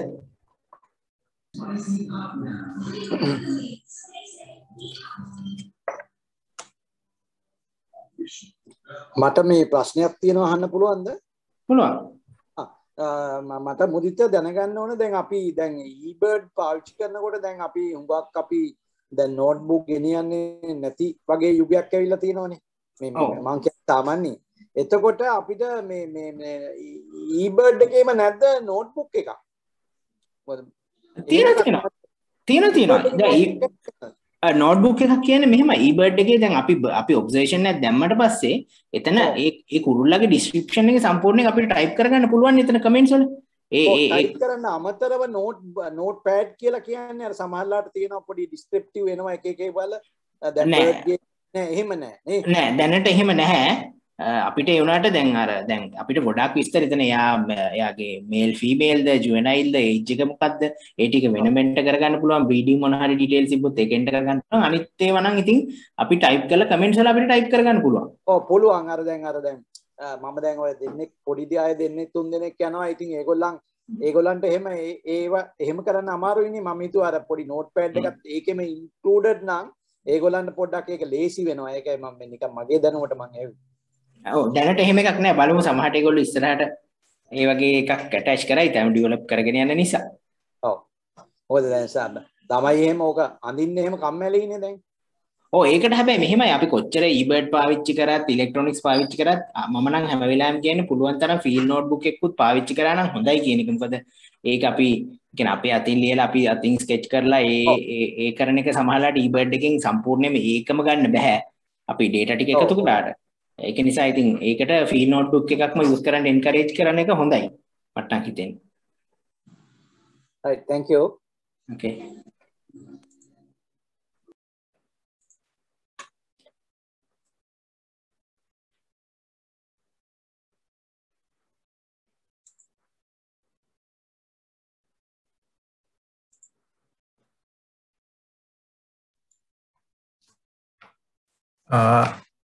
වෙනත්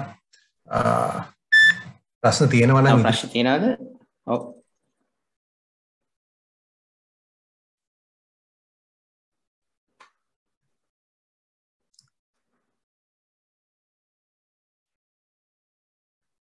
ඒ අතරතුර මේ වෙලාවේදී මම ස්තුතිවන්ත වෙන්න කැමති මෝදිත මහත්මයාට අද මම හිතන්නේ ඉතාමත්ම වැදගත් කරුණු ටිකක් ඉදිරිපත් කරා. මම හිතන්නේ සාමාන්‍යයෙන් අපි ගොඩක් වෙලාවට කුරුල්ලෝ ගැන තියෙන දේශනවලදී කතා බහ නොවන කරුණු රාශියක් තමයි අද කතා බහ කරේ. ඒ වගේම අපිට කුරුල්ලෙක් හරියට ඩිස්ක්‍රයිබ් කරන්න විද්‍යානුකූලව නිවැරදි ආකාරයෙන් ඩිස්ක්‍රයිබ් කරන්න මම හිතන්නේ ඉතාමත්ම වැදගත් වෙන කරුණු ටිකක් අද මෝදිත ඉදිරිපත් කරා අපේ දේශනය හරහා. මම හිතන්නේ මට පේනවා මම හිතන්නේ විශ්වවිද්‍යාල ශිෂ්‍යයෝ එහෙම ගොඩාක් ඉන්නවාද. ඒ අයට මම හිතන්නේ ගොඩක්ම වැදගත් වෙන්න ඇති අද කරපු සෙෂන් එක.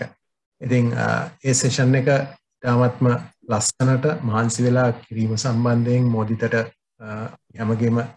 හැමෝම වෙනුවෙන් ස්තුතිවන්ත වෙන අතරතුර ඒ වගේම අපිට තව විශේෂයෙන් ස්තුතිවන්ත වෙන්න ඕනේ අපිට හැමදාම මේ සම්බන්ධතාවය Zoom පැකේජ් එක හරහා සම්බන්ධතාවය ලබා දෙන අපේ ඉසුරු සිල්වා මහත්මයාට ස්තුතිවන්ත වෙන්න ඕනේ.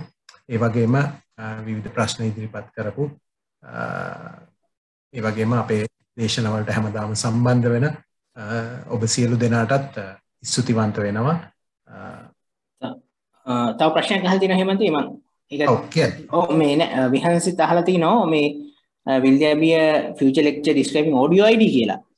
අපි ඒකත් හිතාගෙන ඉන්නවා මේ කියන්නේ ඉස්සරහට ඒ කියන්නේ දැන් අපේ හරි අඩුවෙන් තමයි මේ කියන්නේ අපි ලංකාවේ bird sounds කොහොමද use කරන්නේ bird sound recording අපි introductory lectures කරනකොට මතක ඇති ඒ වගේ අපි කොහොම කියන්නේ recorders කියන general නිකන් පොඩි description එකක් කරා ඊට වඩා එහාට ගිහිල්ලා bird sounds හරියට record කරගන්නේ කොහොමද ඊළඟට basic softwares use කරගෙන ඒ ටික analyze කරන්නේ කොහොමද sonogram එකක් බලන්නේ කොහොමද කියන ටික ගැනත් අපි ඉස්සරහට කතා කරන්න බලාපොරොත්තු ඉන්නවා.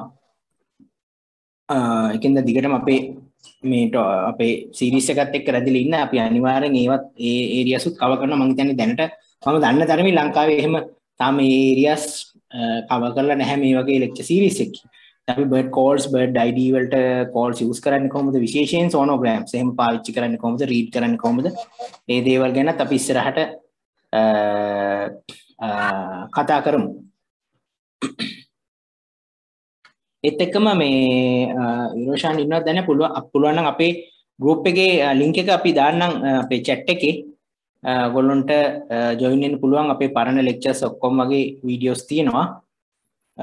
එතනින් join වෙන්න බලන්න පුළුවන් පරණ videos අපේ group එකට join වෙලා.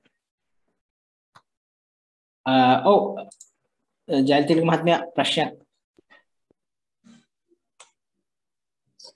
මට පොඩි සජෙෂන් එකක් තමයි කියන්න තියෙන්නේ. මේ දැන් අපි දැන් මේ බර්ඩ් සීරීස් එක මම දන්න හැටියට දැන් අවුරුද්දක් විතර කෙරුණා නේ. මේ මම හිතන්නේ අවුරුද්දක් හරි මාස 8ක් 9ක් විතර කෙරුණා. අපිට පොඩි ඕගොල්ලන් ඩිසයින් කරලා පොඩි ප්‍රොජෙක්ට් එකක් දුන්නා නම් හරි ඒක කැමති අයට කරන්න කියලා ඒ විදිහට නිකන් කරා නම් අපිව ටිකක් ඉම්ප්‍රූව් වෙනවනේ. ඔව් අපිට බලන්න පුළුවන් ඒ වගේ බර්ඩ් ඔබ්සර්ව් කරලා අපි දැන් රෙකෝඩ් කරනවා ඊබර්ඩ් දානවා ඒක හරි. ඊට අමතරව පොඩි ඊට අමතරව ඊට එහා ගිය තා පොඩ්ඩක් ඊට one step ඉස්සරහට ගිය ප්‍රොජෙක්ට් එකක් පොඩි ප්‍රොජෙක්ට් එකක් ඩිසයින් කරා නම් හොඳයි නේද නිකන් just to මේ කට්ටියව ටිකක් මොටිවේට් වෙලා එතකොට පොඩි ටාගට් එකක් තියෙනවා. ඔව් ඒක අපි සජෙෂන් එකක් විතරයි. ඒක සජෙෂන් එකක් විතරයි. අපි බලමු ඒක පොඩ්ඩක් කතා කරලා බලමු. අපි හිතාගෙන ඉන්නවා පුළුවන් වුණොත් ඒ කියන්නේ අපිට පොඩි ෆීල් සෙෂන් එකකුත් තියාගන්න. දැනට අපිට මේ වෙනකන් අපිට කරගන්න බැරි වුණානේ මේ කොවිඩ් ප්‍රශ්න නිසා. ඒක නිසා අපි බලමු ඉස්සරහට අපි පොඩ්ඩක් හිතලා තියෙනවා. ඒ කියන්නේ පුළුවන් වුණොත් පොඩි ෆීල් සෙෂන් එකක් වගේ තියන්න නිකන් සිටුේෂන් එක හොඳ වුණොත් එහෙම වුණොත් අපිට ඇත්තටම මේ අපි දැන් ලෙක්චර් එකකින් කියන දේවල් ප්‍රැක්ටිකලිම කට්ටියට මේ දෙන්න පුළුවන් නිසා thank you මේ ජැටලි මහත්තයා ඒක අපි ඒක සෙෂන් එක අපි බලමු අපි වර්ක්අවුට් කරන්න.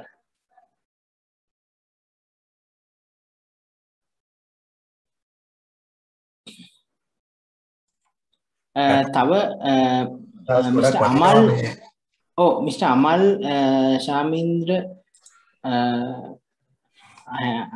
hand raise කළා. මට දැනගන්න අර බර්ඩ්ස් බුක් දෙක රෙකමන්ඩ් කරපු ඒ බුක් දෙකේ නම් දෙකයි කියනවද අර බුක්ස් දෙකේ? අර එකක් Birds of Sri Lanka Birds of Sri Lanka Helm Field Guide එක දීපාල් වරකගොඩ ඒකේ authors ලා ඉන්නේ දීපාල් වරකගොඩ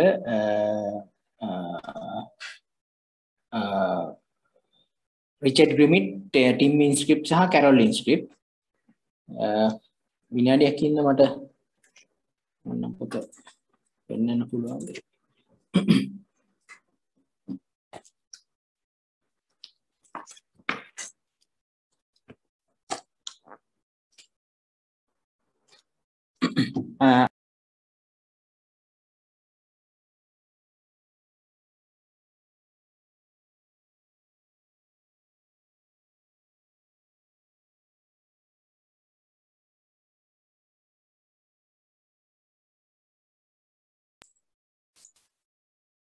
මේක තමයි මිරර් වෙලාද පේන්නේ ඉමේජ් එක.